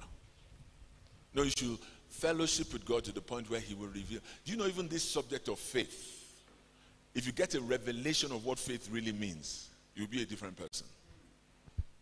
If you get a revelation of faith, you'll be a different person. Because what revelation does to you is that it impacts to you the reality of a spiritual truth. Did you catch what I'm saying? You see, when the Bible says you lay hands on the sick and they shall recover, that's a truth in the Bible. Is that not true? But the day it becomes a revelation to you, the confidence with which you lay hands will be different. You know why? Now you know that you know that you know that you know that when you lay hands on the sick, they shall recover. So by the time you lay hands and the person does not get healed, you will tell the person, go home, you are healed. Why? Because the revelation has come to you. Am I talking here? A lot of believers don't know that even the basic things of the Bible, we need a revelation in them. When you hear, my God shall supply all your need according to his riches and glory, your mind goes straight to your job. It goes straight to your natural circumstances. Is that not true? But the day the revelation hits you that my God shall supply all your needs according to his riches in glory, the day that thing hits you, you will leave that place with confidence, even though you don't have any money in your pocket. Did you hear me, somebody? And that is the problem in the church. The problem is not that God is not real. The problem is that many of the people who are trying to serve God, they're not serving him on his own terms. They're serving him in their own terms. Did you hear me? What are his own terms? He's found in the Bible. What are your own terms? Your own experience. So which day would you make the transition from your own terms to his own terms? His own term says you are a new creature. All things are passed away. Your own term says that nobody else knows what I've been through. Talk to me. I know myself more than anybody. Let nobody lie or deceive me. Am I talking? Whereas God is not against you knowing yourself, but he's saying, are you ready to relate with me on my own terms? So if I now want to relate with him on his own terms, I should now say, Lord, your word says all things are passed away, but how come my poverty mindset has not gone?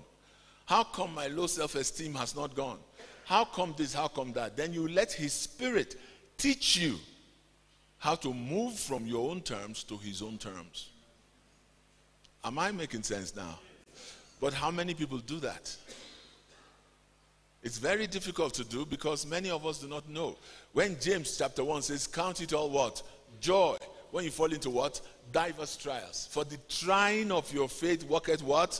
Patience. How many people like their faith to be tried? They want to get the results instantaneously. Why try my faith? Hello? Okay, so I just want to encourage you to know that if you have come for this conference, please come with your notes and come every night praying that God will grant you the spirit of wisdom and revelation in the knowledge of him. That the eyes of your understanding will be what? Enlightened. That you might know the hope of his calling. And the hope of his glorious in what his glorious inheritance is in the saints. And you might know the exceeding greatness of his power that he wrought in Christ when he raised him from the dead. I love the insights that my wife shared with us, that he worked it in Christ. So everything about God is first internal before it's external. Is that not true? So these things we are talking about, they are meant for your internal consumption. If you can internalize them, then you can externalize them in your life. Say, I receive grace. Amen.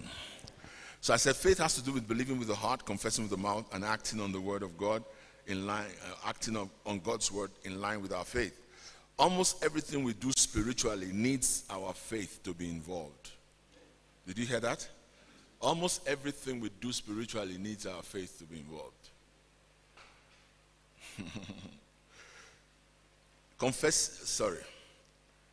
What we believe in has a great impact on our faith.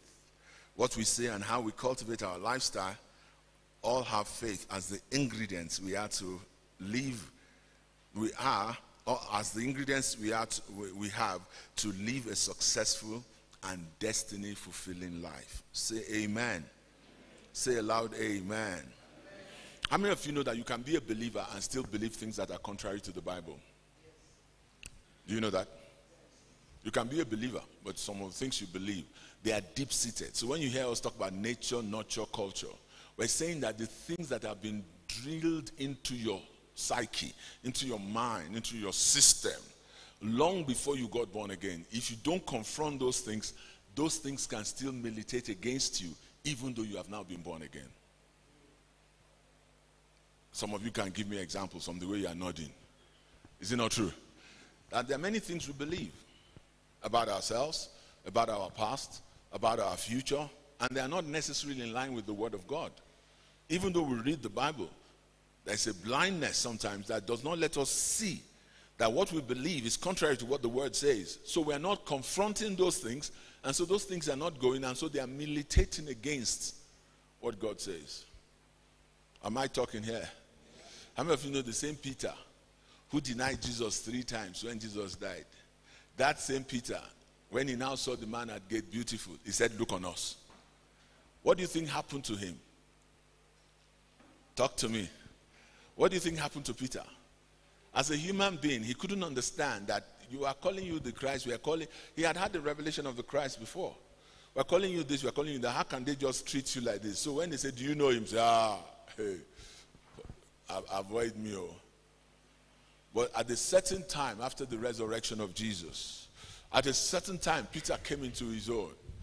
When he saw the man by the gate beautiful, he walked up and said, look on us. Can I hear an amen? He said, silver or gold, talk to me now, have I none. But such as I have, in the name of Jesus, and he pulled the guy up. Can you contrast that with the same Peter who denied Jesus 3 times? Talk to me. Did he not believe in Jesus when he denied him? He believed. But how come he is able to now have the confidence that the same Jesus and power in that name will raise this guy up? To the point where when they now were celebrating the guys, whatever, Peter said, why look on us? As if by our own godliness we made this man whole. Then he preached the gospel to them, and he went on to tell them that faith in the name of Jesus has given this man his wholeness. Wow. How many of you would like to see that kind of transformation take place in your own life? You'd love to see it. Let's believe God for that, this conference.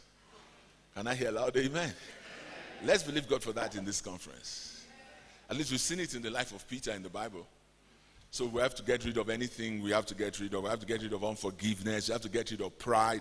We have to get rid of so many things in our hearts so that the revelation of the name of Jesus, the revelation of the power in that name, the revelation of faith in that name can make us whole. And not just make us whole, but through us, make others whole. Can I hear loud amen? Amen. So as I'm still doing my introduction, I want you to know that you must make some commitments. Listen, commitment to evangelism, commitment to prayer, commitment to reading the Bible, commitment to praying for others. Can I hear an amen? It's very important. Why? At the point where you fulfill your destiny, your life will be impacting many people. Did you catch that? This is the last point I'll make before I get into my notes. A lot of times we have what I call a need-centered gospel. What do I mean by that? How God will meet my needs. Is it true?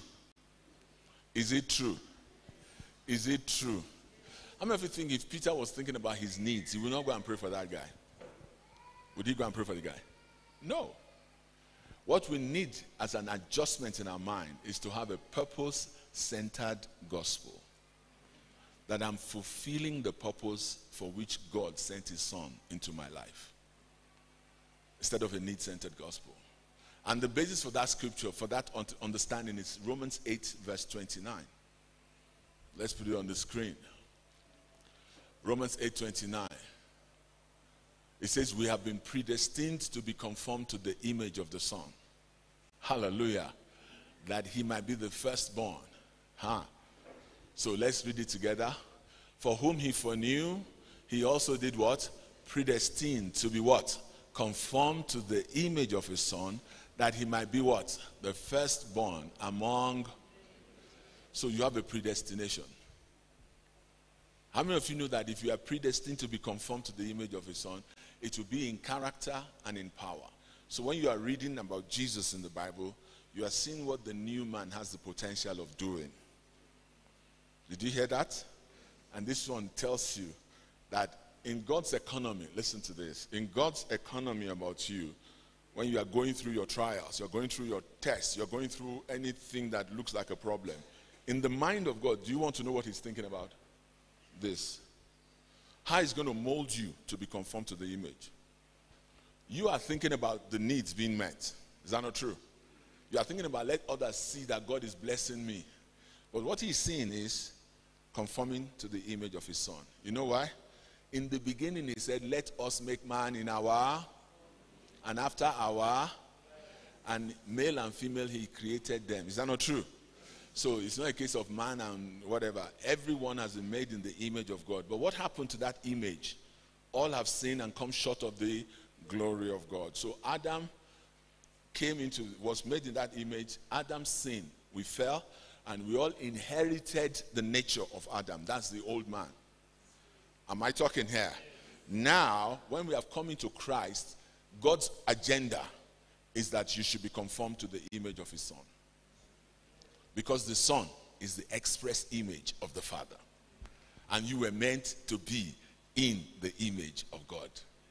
You see the correct correlation? You get it now. You get the point I'm making here. So in God's economy, oh God, I need more money. He wants you to be conformed. Do you notice that in the life of Jesus in his ministry on earth, there was no need that was not met? Did you hear me? That means to the extent that you conform to the image, to the extent that you fulfill destiny, and that's to the extent that you will never ever have a need that will not be met. Can you see the point now? Thank you very much. You are getting it. These old timers are getting the message. I'm excited. See, when you get that understanding, then you yourself will cooperate with God and his word and his spirit to be conformed to the image of his Son. And when you begin to do that, not only will your needs be met, other lives will be impacted through you. Because that is God's agenda. Once you understand God's agenda, then your understanding will be helped. Amen. So you are not going to think of faith as something to use just to meet your needs. Those were the days of ignorance God has overlooked. You see, we all had that orientation that God wants to bless you. God wants to bless you. And he's in the business of blessing. But he has a higher purpose than that. Not just to bless you and give you money or give you what you need, but to build you up to be conformed to the image of his Son. I said to somebody, there are 4 things that Jesus came to do on earth. Shall I tell you? Number 1, he came as the express image of the Father. So if you want to know who the Father is, look at Jesus. Number 2, he came to live as a human being on earth under the Father as our example. He's the pattern son. Am I talking? I say he's the what? Pattern son. Number 3, he came to pay the price so that you and I can become sons of God by his death, burial, and what? Resurrection. And then number 4, he ever lives to make intercession for you on the right hand of the Father. What a complete picture. So when the Bible says looking unto Jesus, the author and finisher of our faith, he is the express image of the Father. Say amen. He's the example of who God wants you to be like. Say amen. He paid the price for you so that the wages of sin is death. But he bore the wages of sin. He bore all the rejection, everything you can ever suffer as a result of sin. Jesus bore it on the cross by his death, burial, and resurrection. And today, he's seated at the right hand of the Father, ever living to make what? Intercession for you. You know what that tells me? That even your shortcomings are being catered for through his intercession. So why would you not cooperate with God and rise up to be conformed to the image of his Son? In character and power. The Son will do some things and he will say, is the Father in me, he doeth the works. Ever say humility? Talk to me. He will say, he will do things and they will look at him and say, he will say, the Father in me, he doeth the works. You know what he's teaching you by that? Humility. He's trying to let you understand that I'm not here to be taking glory for myself. I'm here representing the Father. And you are here representing the Son. Can I hear loud? Amen. Amen. So when you see results, who should you give the credit to? The Son. He died for me. I would have been a nobody if not for the death. And God is at work in me both to will and to do of his good pleasure. Aren't you glad you've gotten the summary of the gospel? So let's now dig into faith. Hallelujah. In this study, I will look at it very briefly and then we continue. Amen. Let's go back to that, 1 John 5:4-5. It says, for whatever is born of God overcomes the world, and this is the victory that has what? Overcome the world, even our faith. Who is he who overcomes the world? But he who believes that Jesus is the Son of God. Amen? Say aloud, amen. One of the things I love about the faith message is Hebrews 11. Let's go to Hebrews 11. It says, now faith is the substance of things what? Hoped for. The evidence of things not seen. So what that tells me is this. You see, there's a lot that God has invested in you. We call it potential. Say amen. You cannot tap into your potential in God without your faith. Did you hear me, somebody? The substance of things hoped for, the evidence of things not seen. So if I read in the Bible, I'm a new creature in Christ. All things are passed away. Everything has become new. God was in Christ, reconciling the world to himself, not imputing their trespasses, and has given to me the ministry of reconciliation. And I look at myself in the natural. There is no evidence of what the Bible says in my life. So what am I going to do? That's where faith comes in. The substance of things hoped for, the evidence of things. Welcome to the club. Say aloud, amen. I'm a new creature. I don't feel like a new creature. I don't see myself as I'm a Kenyan. I came from whatever tribe you came from. My poverty background, my this, my that. No. Faith, that's why it says faith is the victory. Anyone who believes in God, believes that Jesus is the Son of God, is born of God and has overcome the world. And this is the victory that overcomes the world. Even what? Your faith. So what if I don't apply my faith? The provision has been made, but I will not experience it. Did you catch that? How many of you think that if you have a problem now and you go and talk to God, and God will say, this your problem is so big. Let me go and think about how I can solve it. How many of you think that's how God thinks? As far as heaven is concerned, almost every need of yours, the provision has been made. You know why I believe so? Because of the finished work of Calvary. So when the provision has been made, why are we not translating it into the natural? Am I making sense? This is where the problem is. Faith is the substance. So if I don't have faith and I don't know how to operate by faith, I cannot lay hold on what has been made available. Faith is the substance of things hoped for, and what? Evidence of things. How can you have evidence when you can't see the thing? Evidence of things not seen. And the just shall live. And in verse 6 it says, without faith it is impossible to. So what does that tell you? Let's read down that Hebrews 11 and see some examples of these people who believed in God, and the Bible records their stories.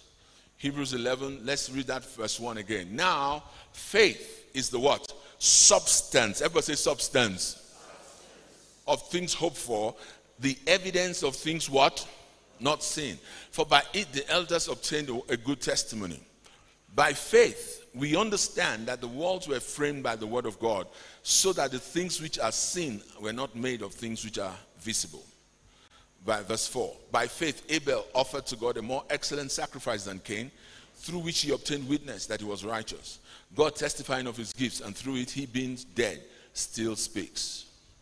By faith Enoch was taken away, so that he did not see death, and was not found, because God had taken him. For before he was taken, he had this testimony. What was his testimony? That he pleased God. So God took him. Amen. Verse 6. But without faith, it is what? Impossible to please him. For he who comes to God must believe that he is, and he's a rewarder of those who seek him when they have time. Of those who seek him when they are less busy. Of those who do what? Diligently seek him. So you must know the condition. But let's look at the Noah story. By faith, Noah, who, being divinely warned of things not yet seen, moved with godly fear, prepared an ark for the saving of his household, by which he condemned the world and became heir of the righteousness which is according to faith. You know, Noah built an ark even when there was no rain. You know that? Based on instruction that God gave him. So when I'm saying faith is the substance of things hoped for, the evidence of things not seen, everyone who believes in God, believes in Jesus, has come to God through Jesus Christ, you already have faith. It's how to operate it now by overcoming. Noah could have been. Do you know they laughed at Noah when he was building the ark? Talk to me. Do you know Noah was mocked when he was building the ark? But he still went ahead and built it. Say aloud, amen. So if you read the men of old, you see all the things that they went through. What about Abraham? When God told him to go to a place that he would receive as inheritance, he went out not knowing where he was going. Abraham was such a guy. Even Sarah, when she was old, still gave birth. Why is this possible? The evidence of things hoped for, the evidence of things not seen is called faith. But we are not going to have that faith until we are diligently walking with God. This is where the condition is. Can I hear an amen? This is where the condition is. Let's read on because of time. We're going to continue. I'm going to continue this in my own series. And I don't want you to miss any of the word times. Please don't miss any. Because you know we have already said it that this is your time to make the transition. Let me say this. God impressed on my heart that your poverty days are gone. Your promotion days are around the corner. My wife already said it again, but God impressed on my own heart as well. You know, the days, I mean, you are entering a new level of promotion, a new level of favor, a new level of protection, provision, and promotion. So I want you to take seriously this conference because God has some deep matters to unveil in a way that is peculiar to you. You see, it's one thing to hear what is being preached. It's another thing to hear what the Spirit of God is quickening inside you. You see, there are certain dimensions about each person's life that the Holy Ghost wants to deal with. But many people do not come with the mind of letting him deal with those things. They just come with the mind of religion. We are all in the meeting. We are all enjoying the word. That's good. That's step one. Step two should be, Lord, what are you saying to me? What are the strongholds that need to come down in my life? What are the areas of repentance I need to make sure I repent? What are the sins I have tolerated? Sins of unforgiveness, sins of pride, sins of thinking I am too much when I should be giving the credit to him who called me in the first place. So those are the things that the Holy Ghost wants to minister to you peculiarly. Am I talking here? So that when he now finishes dealing with those things, he now tells you the steps you should take to enter this new phase that he has for you. Am I making sense? So I want to encourage you, please don't miss any of these sessions. As much as lies within you, don't miss them. Can I hear a loud amen? Can I hear a loud amen? So, to understand faith, it's threefold. Believe with the heart, confess with your mouth, and act upon the word of God. Say aloud, amen. What do you believe? You must make sure it's the word of God. That's why the Bible talks of diligently seeking him. If it's just easy to just believe the word of God without diligent seeking, God will not say that without faith and he is a rewarder of those who believe. What does he reward them with? He rewards them with revelation, with understanding. Say amen. If you're not hungry for God, you won't diligently seek him. And you know what Satan does? He gives you things to make you satisfied. I read in one material, I said the last success is the greatest hindrance to the next one. The last success you just had is the greatest hindrance to the next one. Because in that one, you are satisfied that you have arrived. You are satisfied that you have made it. But God has something greater for you. Can you get back into your closet and re-engineer your hunger for God? And let God take you to a newer level. Can I hear a loud amen? But you see, flesh has to be crucified though. That's where the problem is. The mind has to be renewed. Satan has to be overcome. All the tricks that he has offered us, we need to deal with them. Say amen. That's why when it comes to faith, you must understand the place of warfare. Hallelujah. Amen. Have you noticed that Ephesians 6, I'm getting ahead of myself now, when he talks about the shield of faith, then he says the breastplate of righteousness, then he says the sword of the Spirit, which is what? The word of God. Every one of those things, you will need faith to put them on. Did you hear me? You will need faith to put on the the breastplate of righteousness. You know what breastplate of righteousness means? You are covering your heart from condemnation. You are covering your heart because righteousness means right standing with God. Say loud, amen. Shield of faith from every fiery dart of the devil. What does he send to you? Thoughts. Things that look legitimate. He will send them to you, making you look like you are not good enough. Do you know that a thought can come to you that this thing you believe God for is not happening because you are not good enough? And that is not from God, but you can't tell the difference. It's a dart. If you don't put out your shield, and you don't know how to put out your shield, that dart will penetrate, and it will affect your warfare, and the enemy will have a foothold. That's not your portion in Jesus' name. Am I making sense here? So a lot of times when we look at these things, we just read them religiously. Breastplate of righteousness, like my wife was saying to us, we wrestle not against flesh and blood, but against what? Principalities and powers. Another portion says, 2 Corinthians, I think it's chapter 10, that though we walk in the flesh, we do not war after the flesh. The weapons of our warfare are not what? Carnal, but mighty through God to the what? Casting down what? Imaginations. Do you know the 4 things that are operating in your life?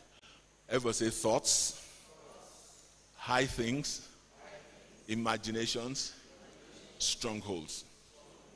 They all progress from thoughts. And when something has a stronghold on you, it has a stronghold. In fact, it blinds you to its presence in your life. That's why it's a stronghold. But if you cannot trace the thoughts, what are the weapons of your warfare? The name of Jesus, the word of God, the blood of Jesus. Can I hear an amen? If you cannot trace the thoughts, where it came from, you can't trace the high thing it has become, you can't trace the imagination, then how can you trace the stronghold it has formed in you? Should I tell you one secret about African poverty?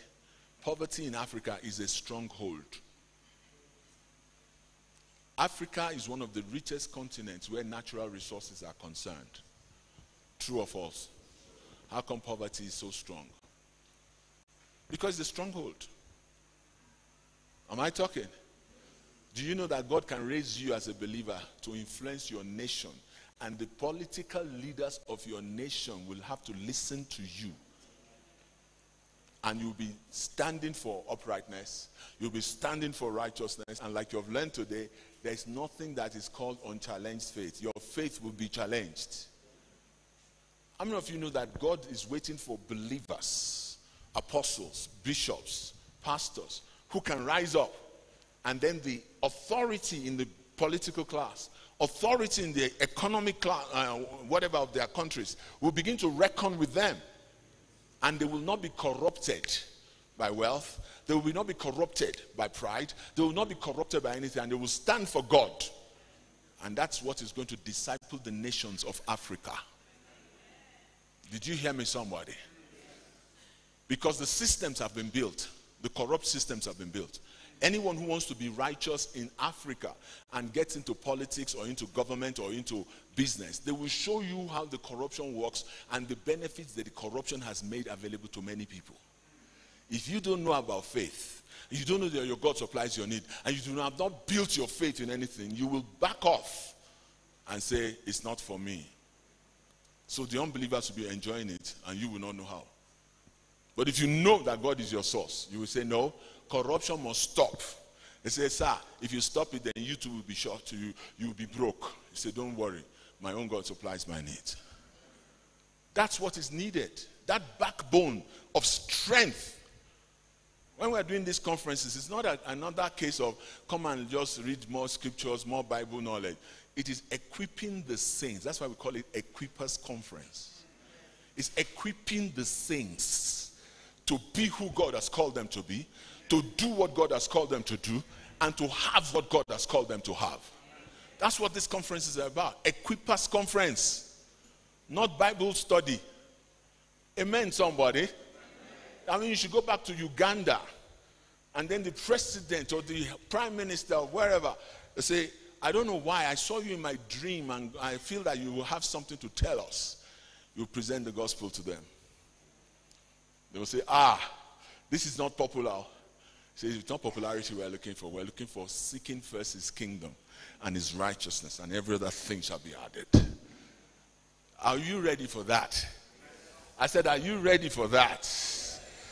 Well, God will help us. Can I hear a loud amen? Can I hear a louder amen? Okay, so for time's sake, let's just read some scriptures and then we'll see how far we can go. In Romans 10 from verse 6, it says, wait a minute, okay. But the righteousness of faith speaks in this way. Do not say in your heart, who will ascend into heaven, that is to bring Christ down from above. Watch this. Or who will descend into the abyss, that is to bring Christ up from the dead. But what does it say? What does it say? The word is near you, in your mouth and in where? Your heart. That is the word of faith which we preach. That if you confess with your mouth the Lord Jesus and believe in your heart that God raised him from the dead, you will be what? Saved. For with the heart one believes unto what?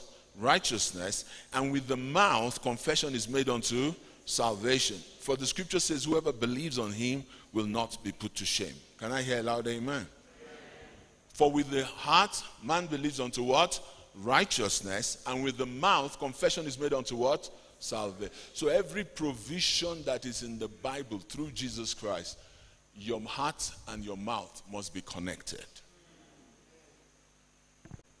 What do you think Satan fights the most when it comes to your life? Your heart. He paints the picture of something that looks normal, natural. What you don't know is that whatever image your heart captures, your heart will reproduce it. Did you hear me? Let me say one more time. Whatever image your heart what?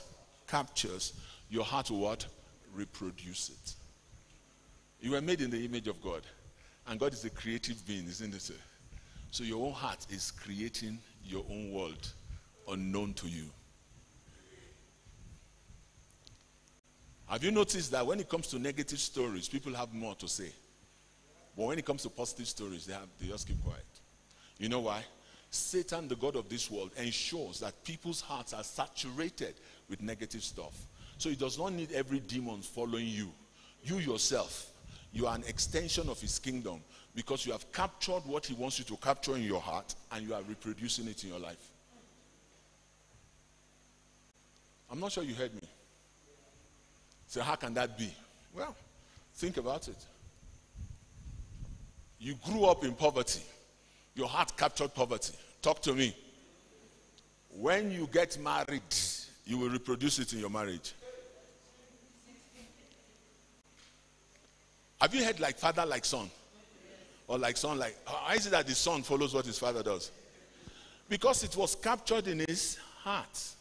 So when he gets into his own future, he reproduces what was in his heart.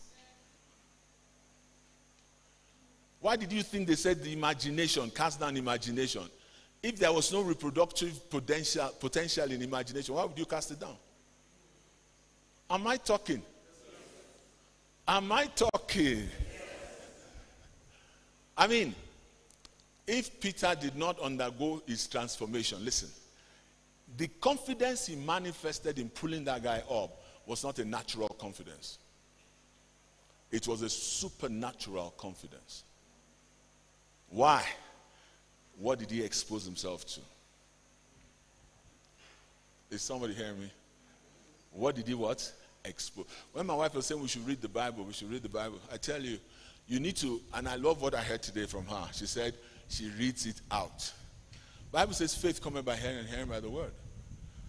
How many of you would like to paint a picture of a successful ministry, a life-transforming ministry, nation-discipling ministry? Talk to me, somebody.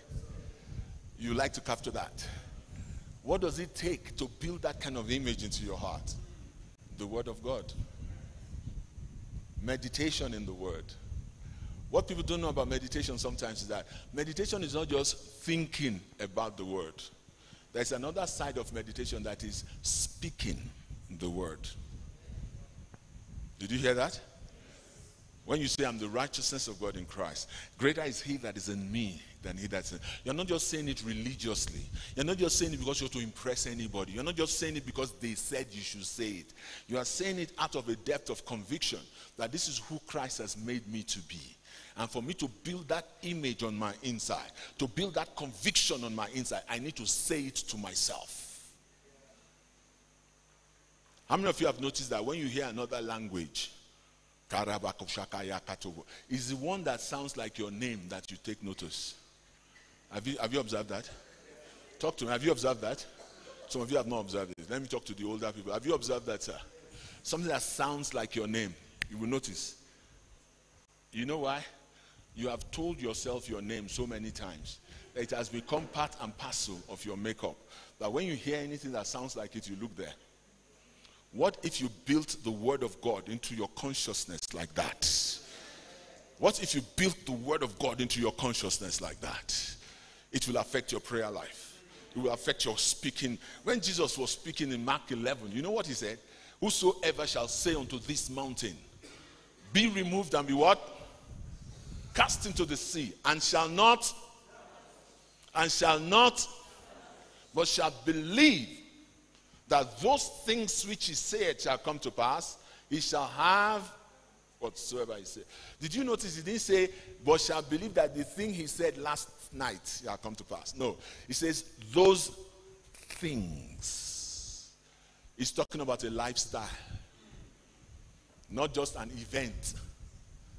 A lot of us wait for the event. When the crisis hits, pray for me, pray for me. Oh God, why are you allowing this to happen to me? Oh God. And then you go back to your normal lifestyle as if there was nothing that you learned. From this conference, by the grace of God, you're going to carry a new image on the inside. You're going to carry a victorious image on the inside. The labor of Christ on the cross and his death and resurrection will never be in vain in your life. You're going to walk in the victory that God has ordained for you. You're going to walk in the blessing that God has ordained for you. You're going to walk in the abundance that God has ordained for you. In the name of Jesus. And every stronghold in your life, we cast them down. We pull them down now in Jesus' name. Every wrong imagination, we cast it down in Jesus' name. And we take captive every thought to the obedience of Christ. In the mighty name of Jesus. That's the name of the game where faith is concerned. That's the name of the game, my brothers and sisters. You must know that God has given you faith. But how you use it is up to you. Faith cometh by what? And hearing by. Should I give you another side of that story? Fear cometh by what? And hearing by the words of the devil. You don't understand. When he says you say unto this mountain, be removed, be cast in the sea. What he's saying is that your words carry weight. So all the devil needs to do is to give you the negative words and you keep speaking them. Oh no, I was just trying to describe my situation. Oh, I was just trying to explain to you so that you will understand where I'm coming. Oh, you know. Continue. When you finish describing it to this person, you describe it to that person, you describe it to the third person, you describe it to the fourth person. Who else are you going to describe it to? You have built it into your own mind, into your imagination. You will reproduce it.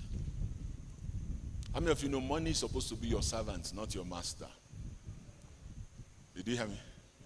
I said money is supposed to be your what? Not your... See your silence. Money cometh now. And money will start running towards you. Because it has no choice. Mountain, move now. Mountain will move. But if you have not developed yourself, if you have not been like we're going to learn about discipline, if you have not been disciplined in your words, in your thoughts, in your attitude, in your actions, and you are quick to repent of any sin. You know the Bible says that if we confess our sin, he's faithful and just to forgive us. Is that not true? 1 John 1:9. Is that not true? You know what I learned about that? As far as heaven is concerned, heaven is ready to forgive you if you are ready to release it with your mouth. Lord, I was proud in that place. Forgive me. It's gone. Say amen. Amen. Have you received something today? I've just been laying the foundation further, but I want you to know that God has great things in store for you. One last scripture, I hope, because I have many of them looking at me here. James 1 from verse 2. My brethren, count it all pain when you fall into various trials. What does it say? Count it all what? What is natural about counting trials? Joy. Is it natural? Is it natural? No. Now, joy is different from happiness. Joy is part of the fruit of the Spirit. Say loud, amen. Joy is different from happiness. It's saying, let's read it on before I begin to comment. My brethren, count it all joy when you fall into what? Diverse trials, knowing that the testing of your faith produces what? Patience or perseverance, long suffering. But let patience have its perfect work, that you may be what? Perfect and complete, lacking nothing. So it is going to take trying of your faith for you to rise up into maturity, lacking nothing. What Satan meant for evil, God is showing you how he can turn it around for good. Am I talking? So some people make it look like when they face trials, then maybe they've done something wrong and God is trying to punish them. God is trying to do this. You are not reading the Bible, oh. This one says count it all what? Joy. How do you count it joy? Knowing that the trying of your faith is what it takes for your faith to grow and for you to come into maturity. Let's go on. It says, verse 4, but let patience have its perfect work, that you may be perfect and complete, lacking what? Nothing. How many of you would like to come to that place where you are lacking nothing? Well, count it all joy. If any of you lacks wisdom, let him do what? Ask of God, who gives to all what? Liberally and without reproach. You know what that tells you? When you are facing a trial, it's an opportunity for you to grow by your relationship with God, so you can ask him for wisdom. The wisdom you would need to handle the trial you are facing. Say amen. And then it goes on. It says, let him ask of God, who gives to all liberally without reproach, and it will be given to him. Verse 6, but let him ask in faith with no doubting. For he who doubts is like a wave of the sea, driven and tossed by the wind. For let not that man suppose he will receive anything from the Lord. He's a double-minded man, unstable in all his ways. Do you need any preaching on this, or is it very clear? Count it all joy. Like we heard today, there is no unchallenged faith. When we talk about faith, we're talking about substance of things hoped for, evidence of things not seen. If you were the God of this world called Satan, would you watch everybody experiencing what God has ordained for them without a fight? No. So he puts up a fight. What are his own allies? Our flesh. Hello. That the old man has trained. Hello. The world system. Hello. Then his own cohorts. Did you hear me? I've given you 3 things that are his allies. Satan's allies. First, your flesh. Your pride. Your lack of forgiveness. All the old man's nature. That's one ally. Second ally, the demonic realm. The cohorts of hell. And the third ally, the world system. What do I mean by the world system? Lust of the eyes, lust of the flesh, pride of life. Those are the systems in the world. If you don't know how to deal with those things, it will affect your faith. Am I talking?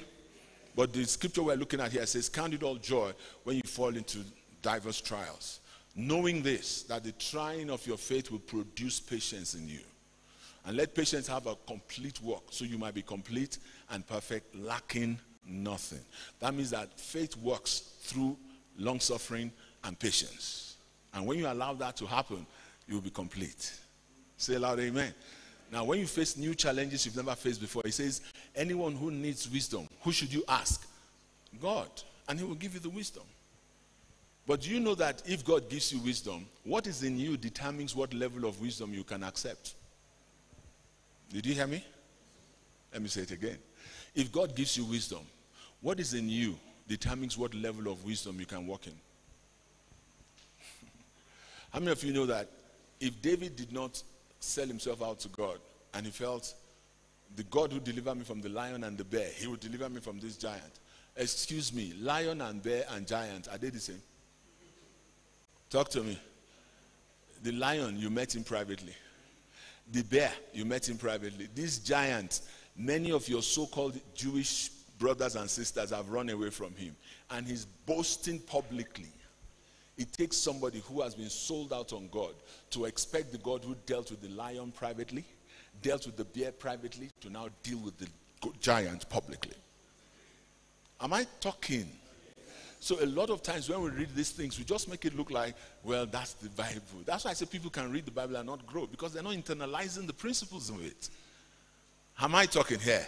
Count it all joy when you fell into diverse trial. That means David counted it joy. He looked at his father's sheep and said, you lion, you are not going to take this sheep. And he went after the lion by faith. And he saw God deliver him from the lion. Say amen. And he remembered that. When he saw the bear, he went after the bear by faith. And he saw God deliver him from the bear. And when he now came to the giant, hey, David said, the God who delivered me from the lion and the bear, he will deliver me from this. I'm here to prophesy to you that the God who has given you silent victories in time past is about to give you the great victories. In the name of Jesus. He's about to give you outstanding victories.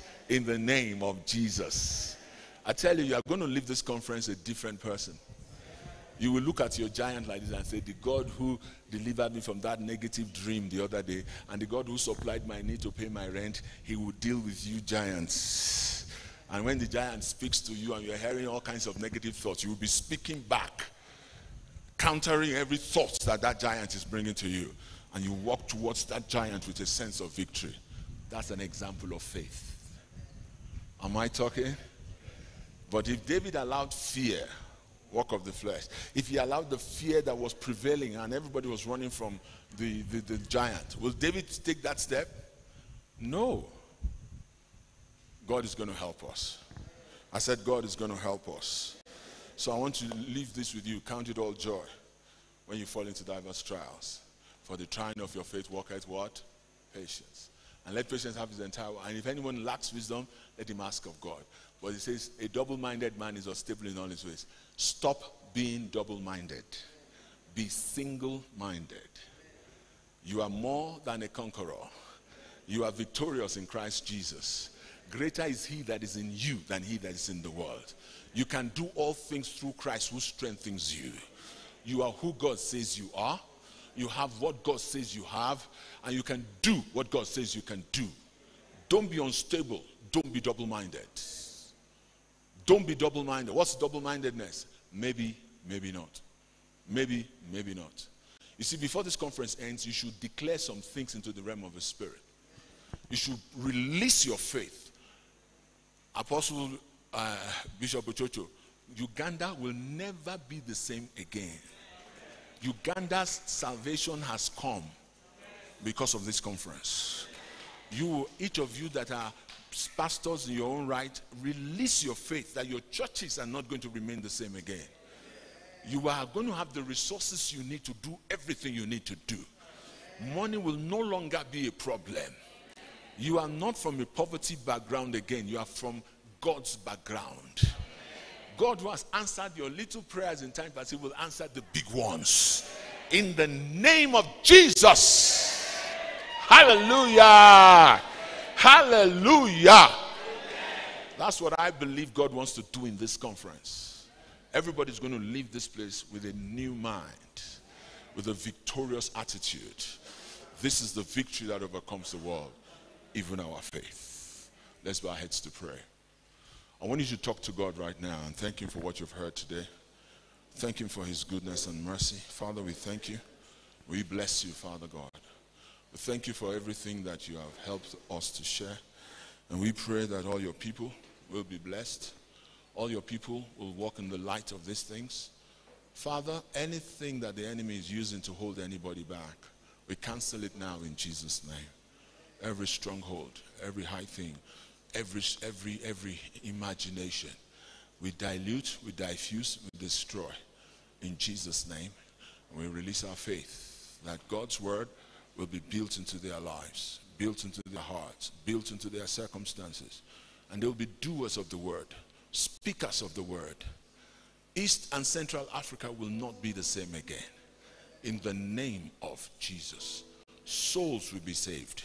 Souls will be healed. Souls will be filled with the Holy Spirit. The godly men and women will prosper, and their prosperity will be used to advance the kingdom. In the mighty name of Jesus. Thank you, Father. In Jesus' name we pray. And the people say aloud, amen.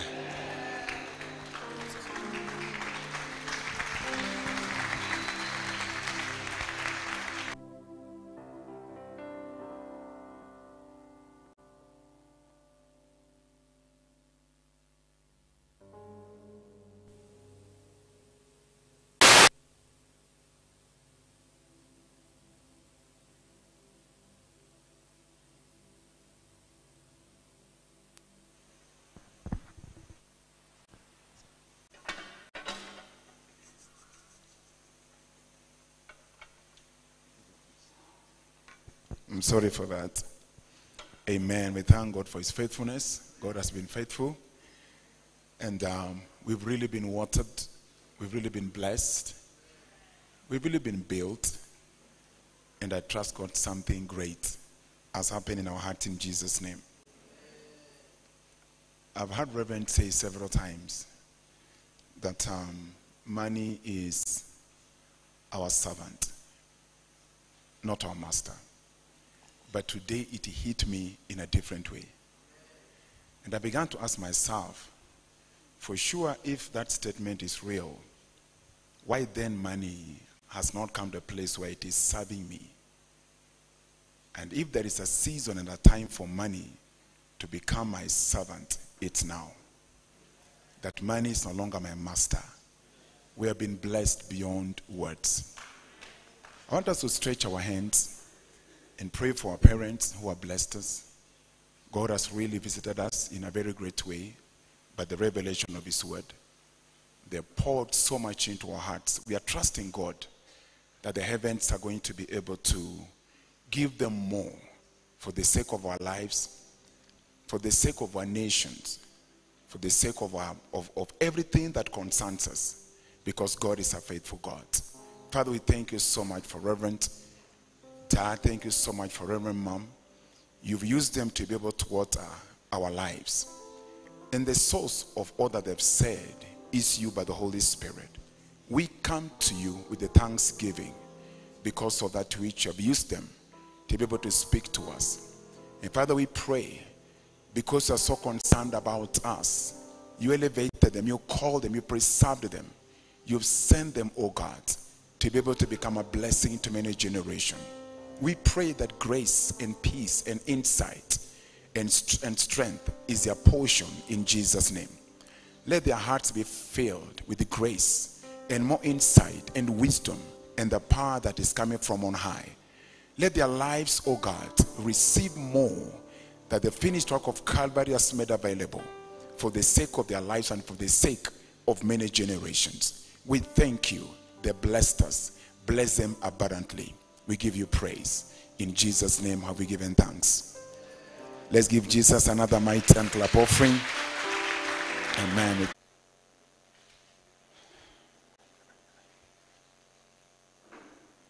Amen.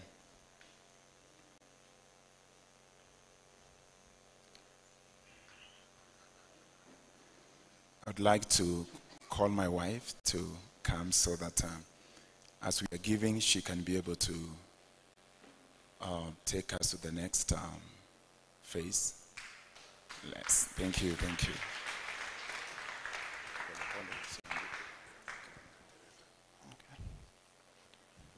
Bwana asifiwe. Praise the Lord. We thank God so much for the session. We thank God for the powerful message that we have received, and we thank God so much for our parents and for the way they have given themselves to be able to be used of God. Thank you so much, sir. Thank you so much, ma'am. We are grateful. I want to also say that we welcome all the delegates that have arrived today for this meeting. We thank them so much for coming, and we do welcome each and every individual in Jesus' name. I wish to be able to give us the program and how we are going to be able to have our meetings going on to tomorrow